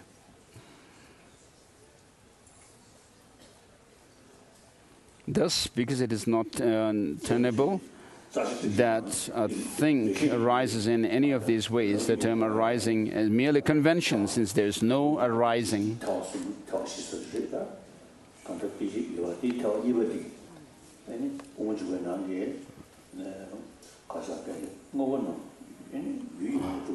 So in the Madhyamaka Avatara, it says that things have no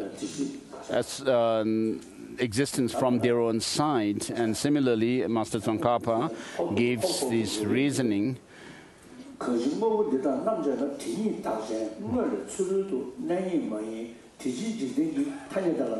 So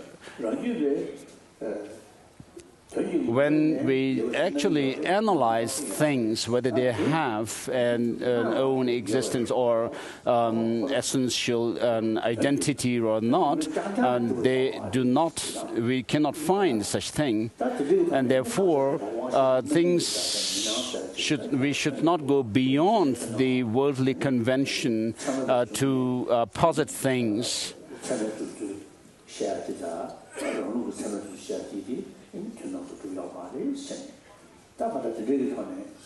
And so there is this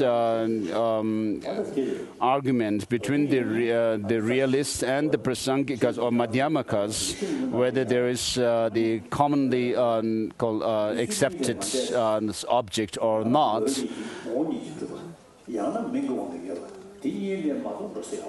And in Master Tsongkhapa's commentary on Madhyamaka Karika, he says that things do not have in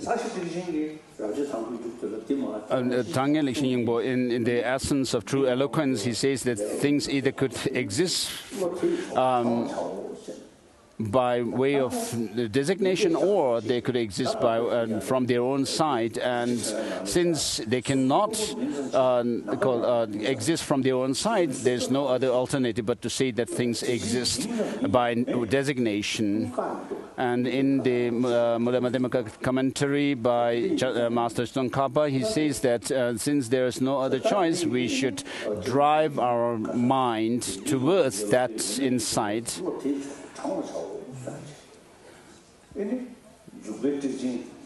And then in his commentary to Madhyamaka Avatara, he says that to the assertion that things are merely designated is the most difficult point to comprehend in the Madhyamaka's philosophical tradition. So having rejected any and all object of negation when we establish emptiness, and having done that, then you will be able to see that things are merely designated and merely in name. Otherwise, until you are able to reject the subtlest form of object of designation, you will not be able to have that insight into the mere nominality of things.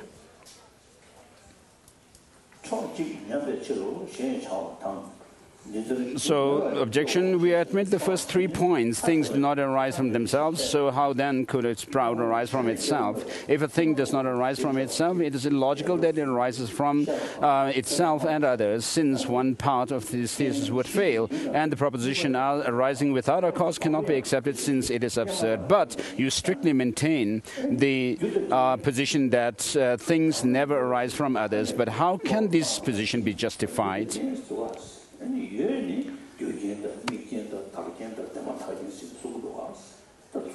So says, the objective says that the four conditions are causal condition, and the objective condition, immediately preceding condition, and the dominant condition. A fifth does not exist. So because these do exist, we can talk about them, they say.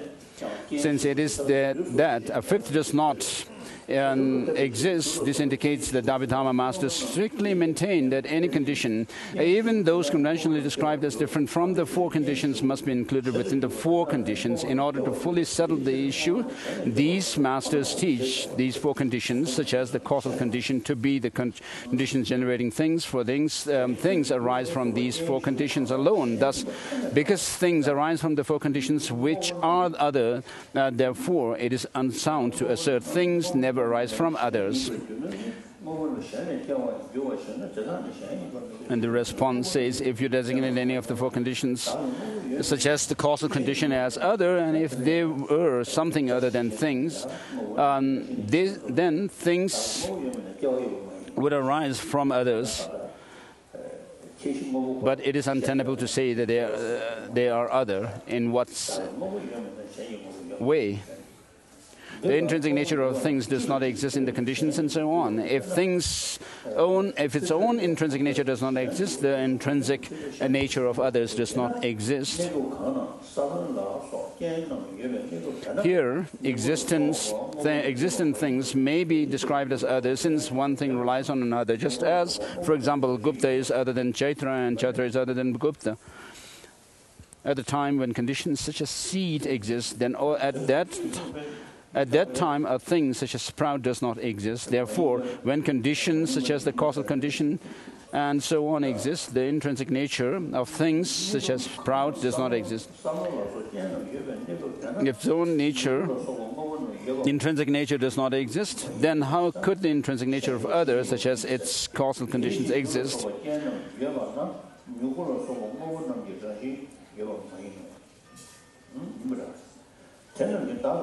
That being so, it is untenable that conditions such as the causal condition and other things such as sprout. So when we talk about something that is called other, there should be something in relation to which it is an other thing. Therefore, it is unable to state things arise from others, because others are definitely non-existent, and so on is stated in conditions and so on.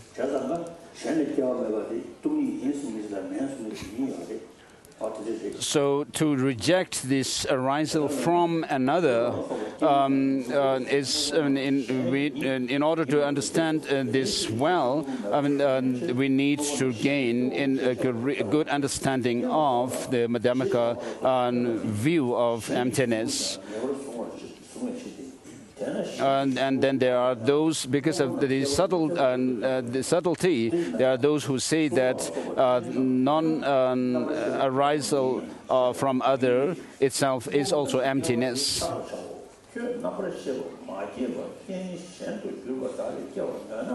Then objection, if conditions such as form and so on exist, then doesn't consciousness arise? The response, that is not so. Let's investigate the arising of things. If you assert that consciousness that has not arisen arises from conditions that are other than it, then how could consciousness which has not yet arisen possess an intrinsic nature?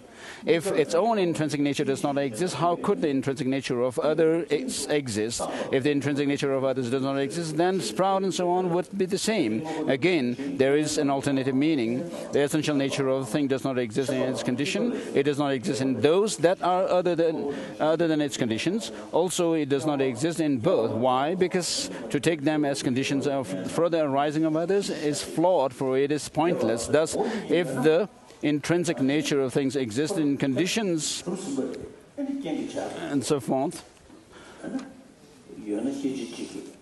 so if things were to have a rising or birth, were to have any intrinsic existence from its own side, then there's no need for us to say things arise, because it is already there.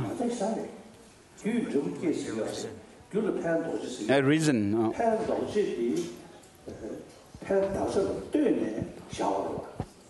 So we need to posit something that helps something in relation to that which is helped.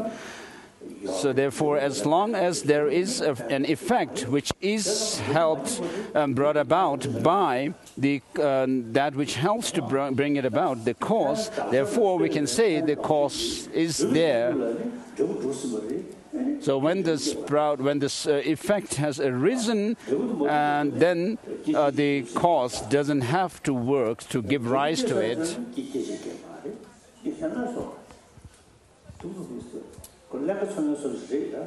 So, and when we do this kind of analysis, it's as if trying to find arguments, what kind of arguments we can actually make. So all these chapters of Madhyamaka Karika does this kind of analysis, whether things have when things are born intrinsically or what, and so forth.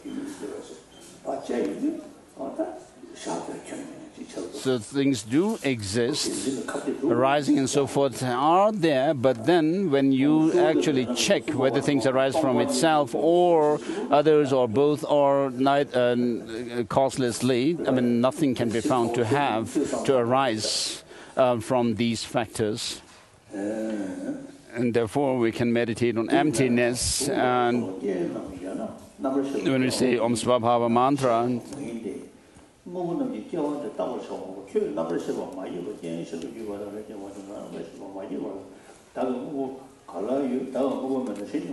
also considering them to be conditions would be pointless. That being so, it is said the intrinsic nature of things does not exist in the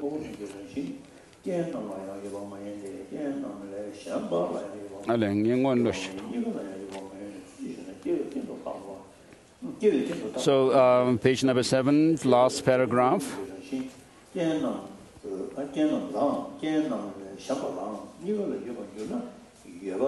So thus, if the intrinsic nature of things exists in its conditions, or those other than its conditions, and in both, then what use is there for something already exists to arise? It would be pointless to consider the things that exist inherently need to arise again. What use are conditions for something which already exists?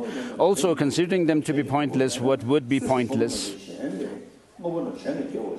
Conditions would be pointless. That being so, it is said the intrinsic nature of things does not exist in conditions and so on. Therefore, that which does not exist in conditions and so on has no own nature, because it can never be considered apart from them. It was also said, if its own intrinsic nature does not exist, the intrinsic nature of others does not exist. Therefore, if intrinsic nature of others does not exist, who can say that things arise from the intrinsic nature of others? What is the use? What use is it for you to ask what things arise from themselves or others, and so on? For the I, and so forth, are conditions that act to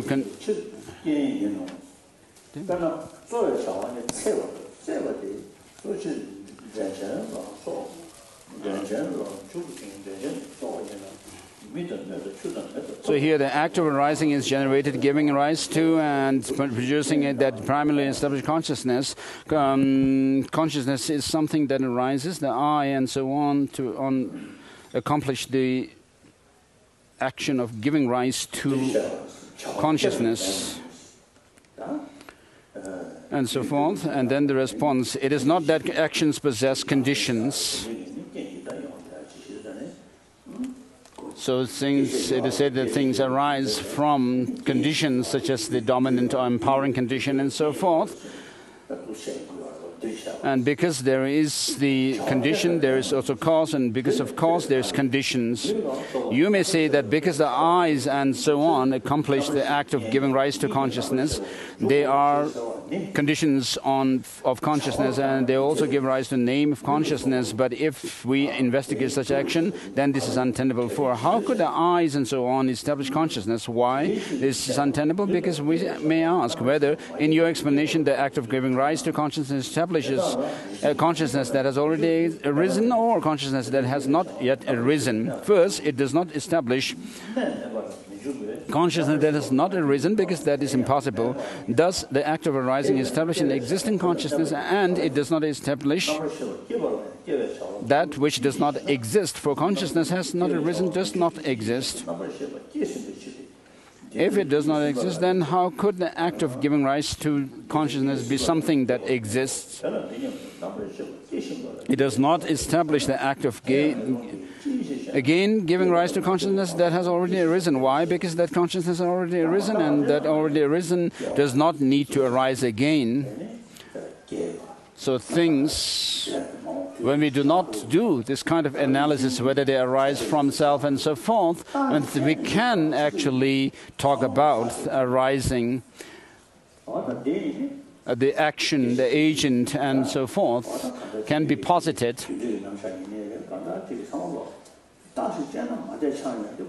The law of causality can also be posited when we don't do this kind of analysis into their nature of reality.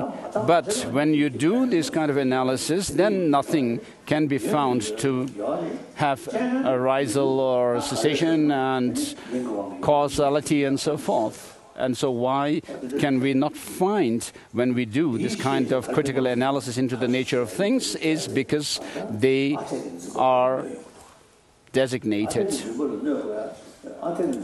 And this actually counters our grasping and clinging to some kind of independent existence in things just as they appear, because clinging to this independent existence gives rise to the negative emotions, anger, attachment, and so forth, and then we disturb our peace of mind. But understanding of emptiness is the best health care factor, or the principle for health care. But if you think that the act of giving rise to consciousness exists for consciousness now arising, then that also is not possible. Why? Because not only does arisen and non-arisen consciousness not exist, but that now arising does not exist, since it has already been demonstrated that the act of arising does not establish either that which has arisen or not arisen. Therefore, the act of arisen does not exist. The reasoning also refutes the act of cooking. Thus, it is not tenable that actions possess conditions. But if you think that there is action that does not possess conditions, then there is no action that not possessing conditions. If in fact there is no action that does not possess conditions, for if such action were to exist, then all things would continuously arise from all things. If that were so, the causal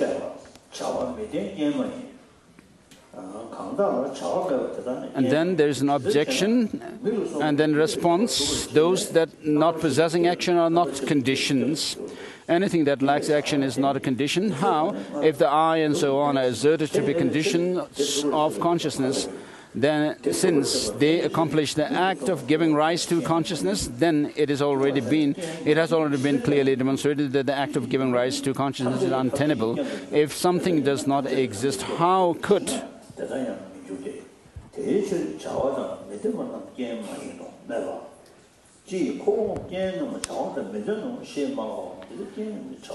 if something doesn't exist, how could that which establishes it exist? Because the agent that establishes consciousness does not exist. The I and so on and conditions that act to give rise to consciousness, if they are not conditioned, the act of giving rise to something, how could they be conditioned? But if they were, then anything would be conditioned for anything. If that were so, then everything would arise from everything else. But that cannot be so, because those not possessing action are not conditions. Why should I say that conditions do not possess action? Actually, conditions definitely possess action. How could they possess action? The response. This is applied in the context of stating not, for conditions do not possess action. How? Now, it has already been clearly demonstrated that it is not that actions possess conditions, and there is no action not possessing conditions. But if there is no action, how could conditions come to possess action? Thus, because conditions Conditions that do not possess action are untenable, since conditions that possess action also do not exist. Therefore, considering them to be conditions is pointless. And then the objection and the response. The verse, if they are called conditions, because things arise and depend on them, then for as long as things do not arise, for that long, why aren't they non-conditions?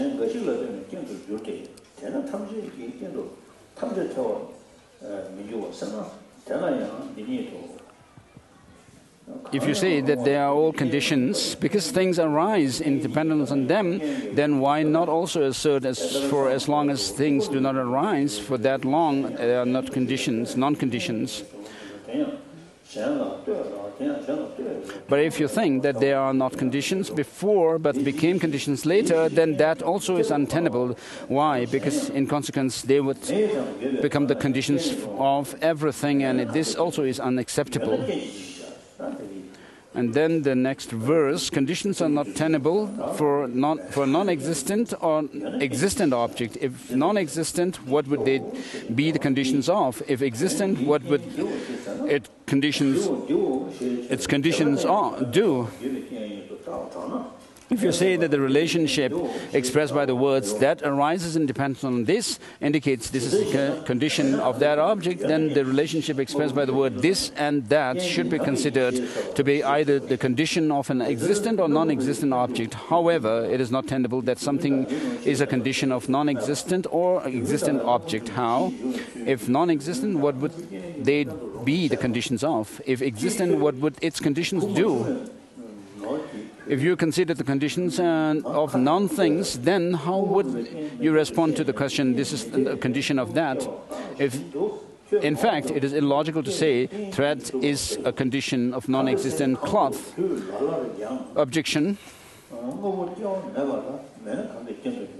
Since cloth arises from threads, that is its cause, it is appropriate to say that cause of thread is a condition of cloth due to the cloth arising after the thread. Response: do you wish to entice a mother of your unborn son with your unborn son's wealth?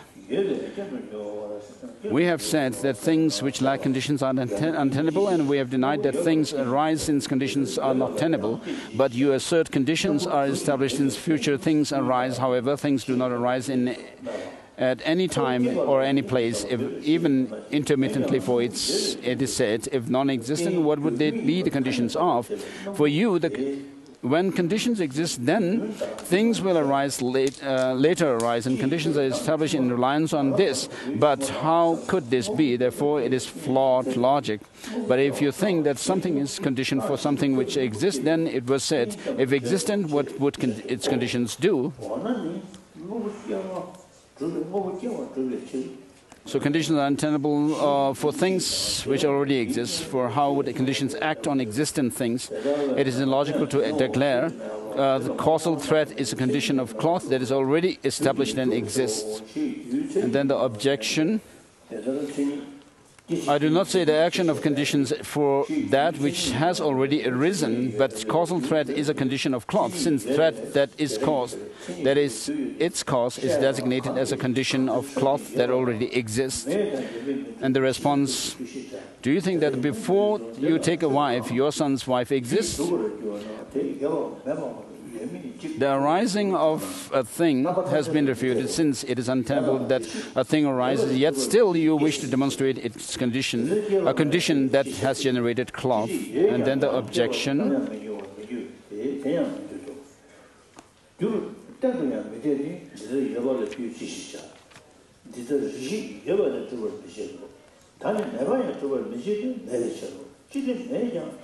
but for the purpose of establishing that things arise, it is untenable to say that one first spins thread and then later this was a condition for that cloth. Response: but this also is flawed logic. Objection: things are established from their characteristics. And a statement, a cause is that which establishes its effect, reveals the defining characteristic of a cause. Therefore, causes that possess characteristics exist. And the response: when no phenomena, whether existent, non-existent, nor existent nor non-existent, are established, how could that which establishes them be called a cause? If that were so, it would be illogical. And the objection here: when phenomena are established by their causes, those which are established are either existent, non-existent, both existent and non-existent.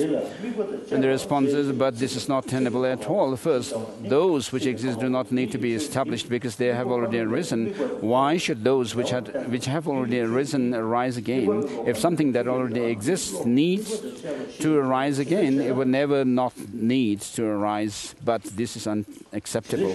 Also, teaching something to be their cause is untenable, for if the effect exists, what would a cause do? Thus, those that now already exist do not need to be established. And the second?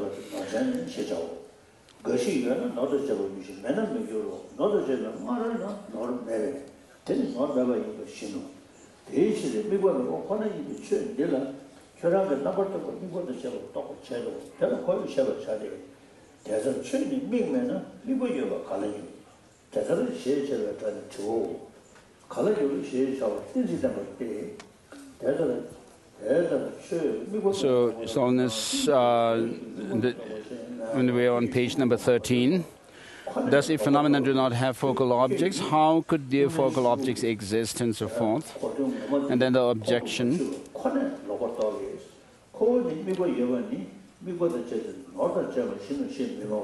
you wrongly conceive this through not understanding our textual system. So textual system,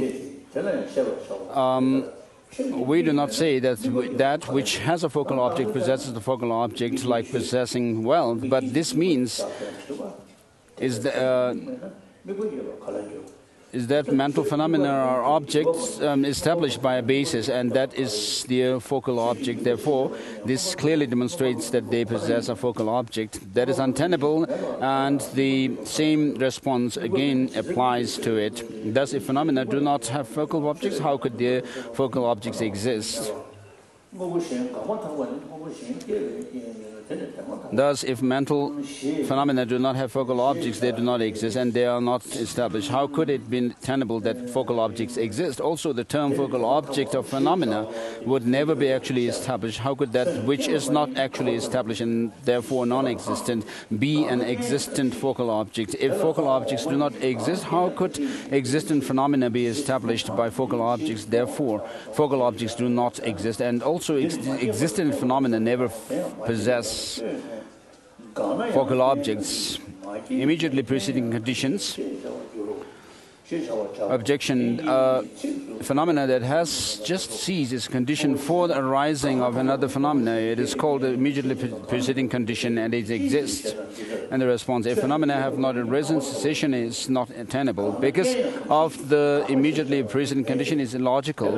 If it has ceased, how could it also be conditioned? Those last two lines of root verse should be reversed. If it has ceased, how could it also be conditioned?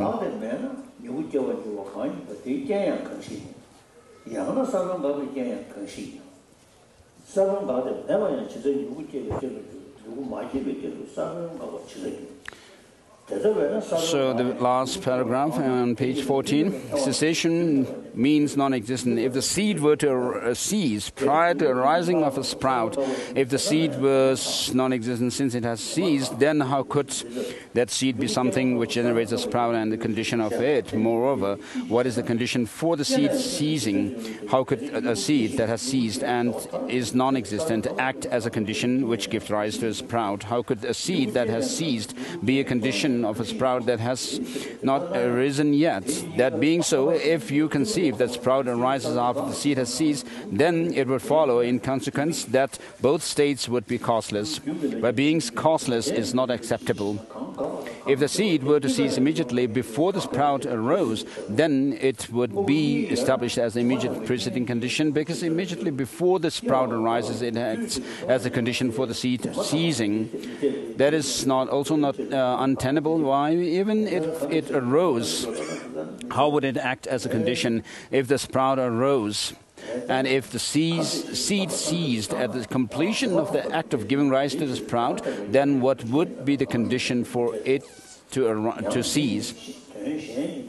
Also, how would it be a condition for giving rise to the sprout? Therefore, as before, it would follow that both would be causeless.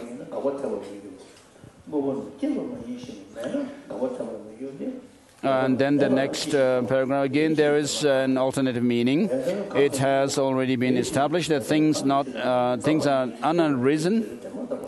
Therefore, it is established that the arising of things does not exist, for it is said, if phenomena have not arisen, cessation is untenable. Things have not arisen, and if non-existent, the cessation is untenable. How could non-existent things come to cease? Because of that, the immediately preceding condition is illogical. Thus, because cessation of things is not tenable, therefore, an immediately preceding condition is illogical. But even when you consider that which has ceased, it cannot be immediately preceding condition. And then next is the rejection of dominant condition.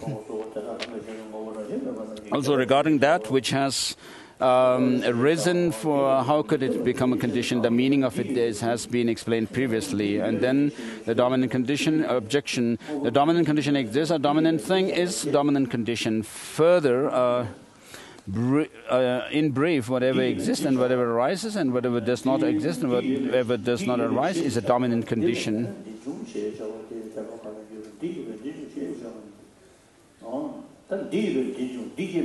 Because things of devoid of inherent nature are not existent, the statement, if this exists, that arises, is not tenable. So this phrase, this existing and that arising, can be, of course, asserted and conventionally, but when you try to look for the existence and this existing and that arising, and looking for something that you can find as an essential nature of it, then you cannot find them. Here, it was mentioned before and extensively demonstrated later that an inherent essence of things does not exist. Therefore, having clearly established this, Nagarjuna declared that things are devoid of inherent nature. That's because the existence of things described in terms of the existence of things devoid of inherent nature is not tenable. Therefore, things cannot be described in terms of if this exists, that arises, and so forth.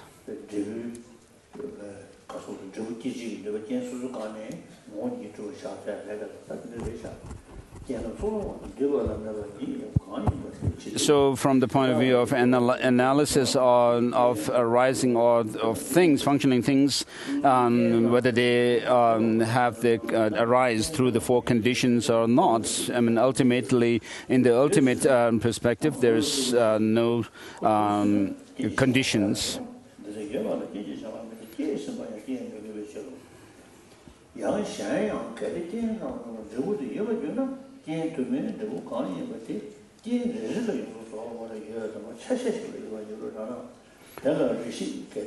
So indeed, we cannot say the things conditions are established. That things which are conditions are established in this way, but conditions do exist. Why? Because effects arise from them. In this world, we see that effects such as sprout arise from conditions such as seeds and so on. Because of that, we understand they are conditions generating effects, since effects are seen to arise from them.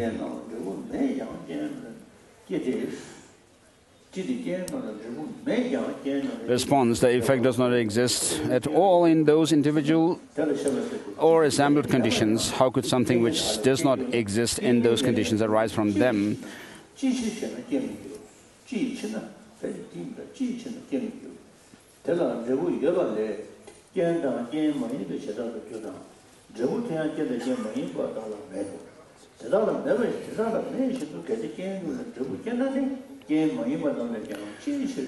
The term "at all" means ever. As such, the effect never exists in its individual conditions. Also, it never exists in its assembled conditions.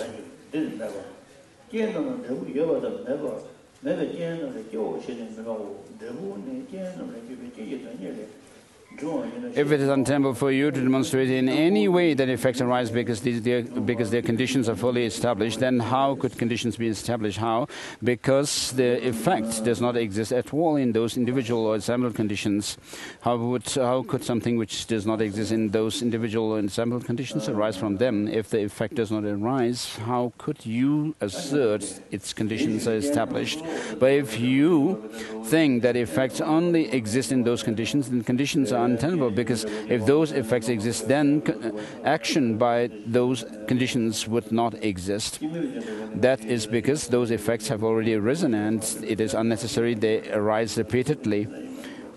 Furthermore, if the effect exists in those conditions, does the effect of multiple conditions exist as a final complete state in each condition, or does one part exist in each? First, if the effect is considered to exist as a final complete state in each condition, then there would not be multiple conditions. Also, because the effect would exist in each condition, then it would follow that the effect would arise from each without reliance on other conditions. However, if one imagines that part of the effect exists, that part of the effects and the effect exists in the condition, then it would follow that part of the effect would arise from each condition without reliance on other conditions, and this is unacceptable. Because of that, it is untenable that an effect exists in conditions, either individually or when assembled. But if you think that those effects does not exist and conditions, still it arises from conditions, and its conditions are fully established in reliance on their effects arising, then we shall respond to this. But if it arises from those conditions when they do not exist, then why doesn't it also arise from those which are not conditions?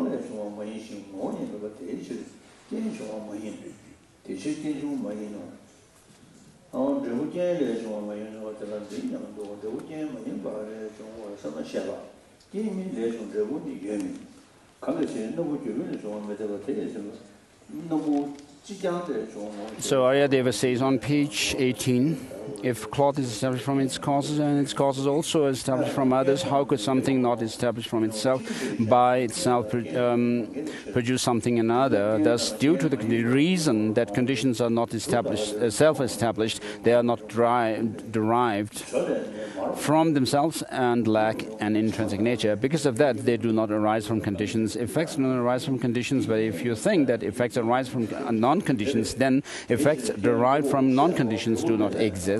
If it is untenable, that cloth is derived from thread, that is its cause. That is its cause. Then to state cloth is derived from herbs would contradict the view of the world. How could this be tenable? Because of that, effects derived from non-conditions also do not exist. Objection: conditions also alone exist. Why? Because there are definitely either conditions or non-conditions. Seeing that there are definitely only conditions and non-conditions, therefore grain oil is also only derived from grain, butter is not. Butter is derived from cream alone, grain oil is not, and neither is derived from sand. Thus, because it is said that these conditions are those, these are the conditions of those, these are not conditions for those. So when we search for the essential identity of the cause and effect and so forth, I mean, nothing can be found within that designated object, from within the designated object. So this completes the first chapter called Examination of Conditions. I'll stop here for today. 오늘 건도 배워 쇼 이게 반은 뒤지 제발 넘버 쇼바다 템바 뉴신도 이제 푸누신도 템바 유린네 베터시쇼 Through the coming of the Buddha in this world and giving teaching, and through the harmonious living of the monastics, may the Dharma flourish for long.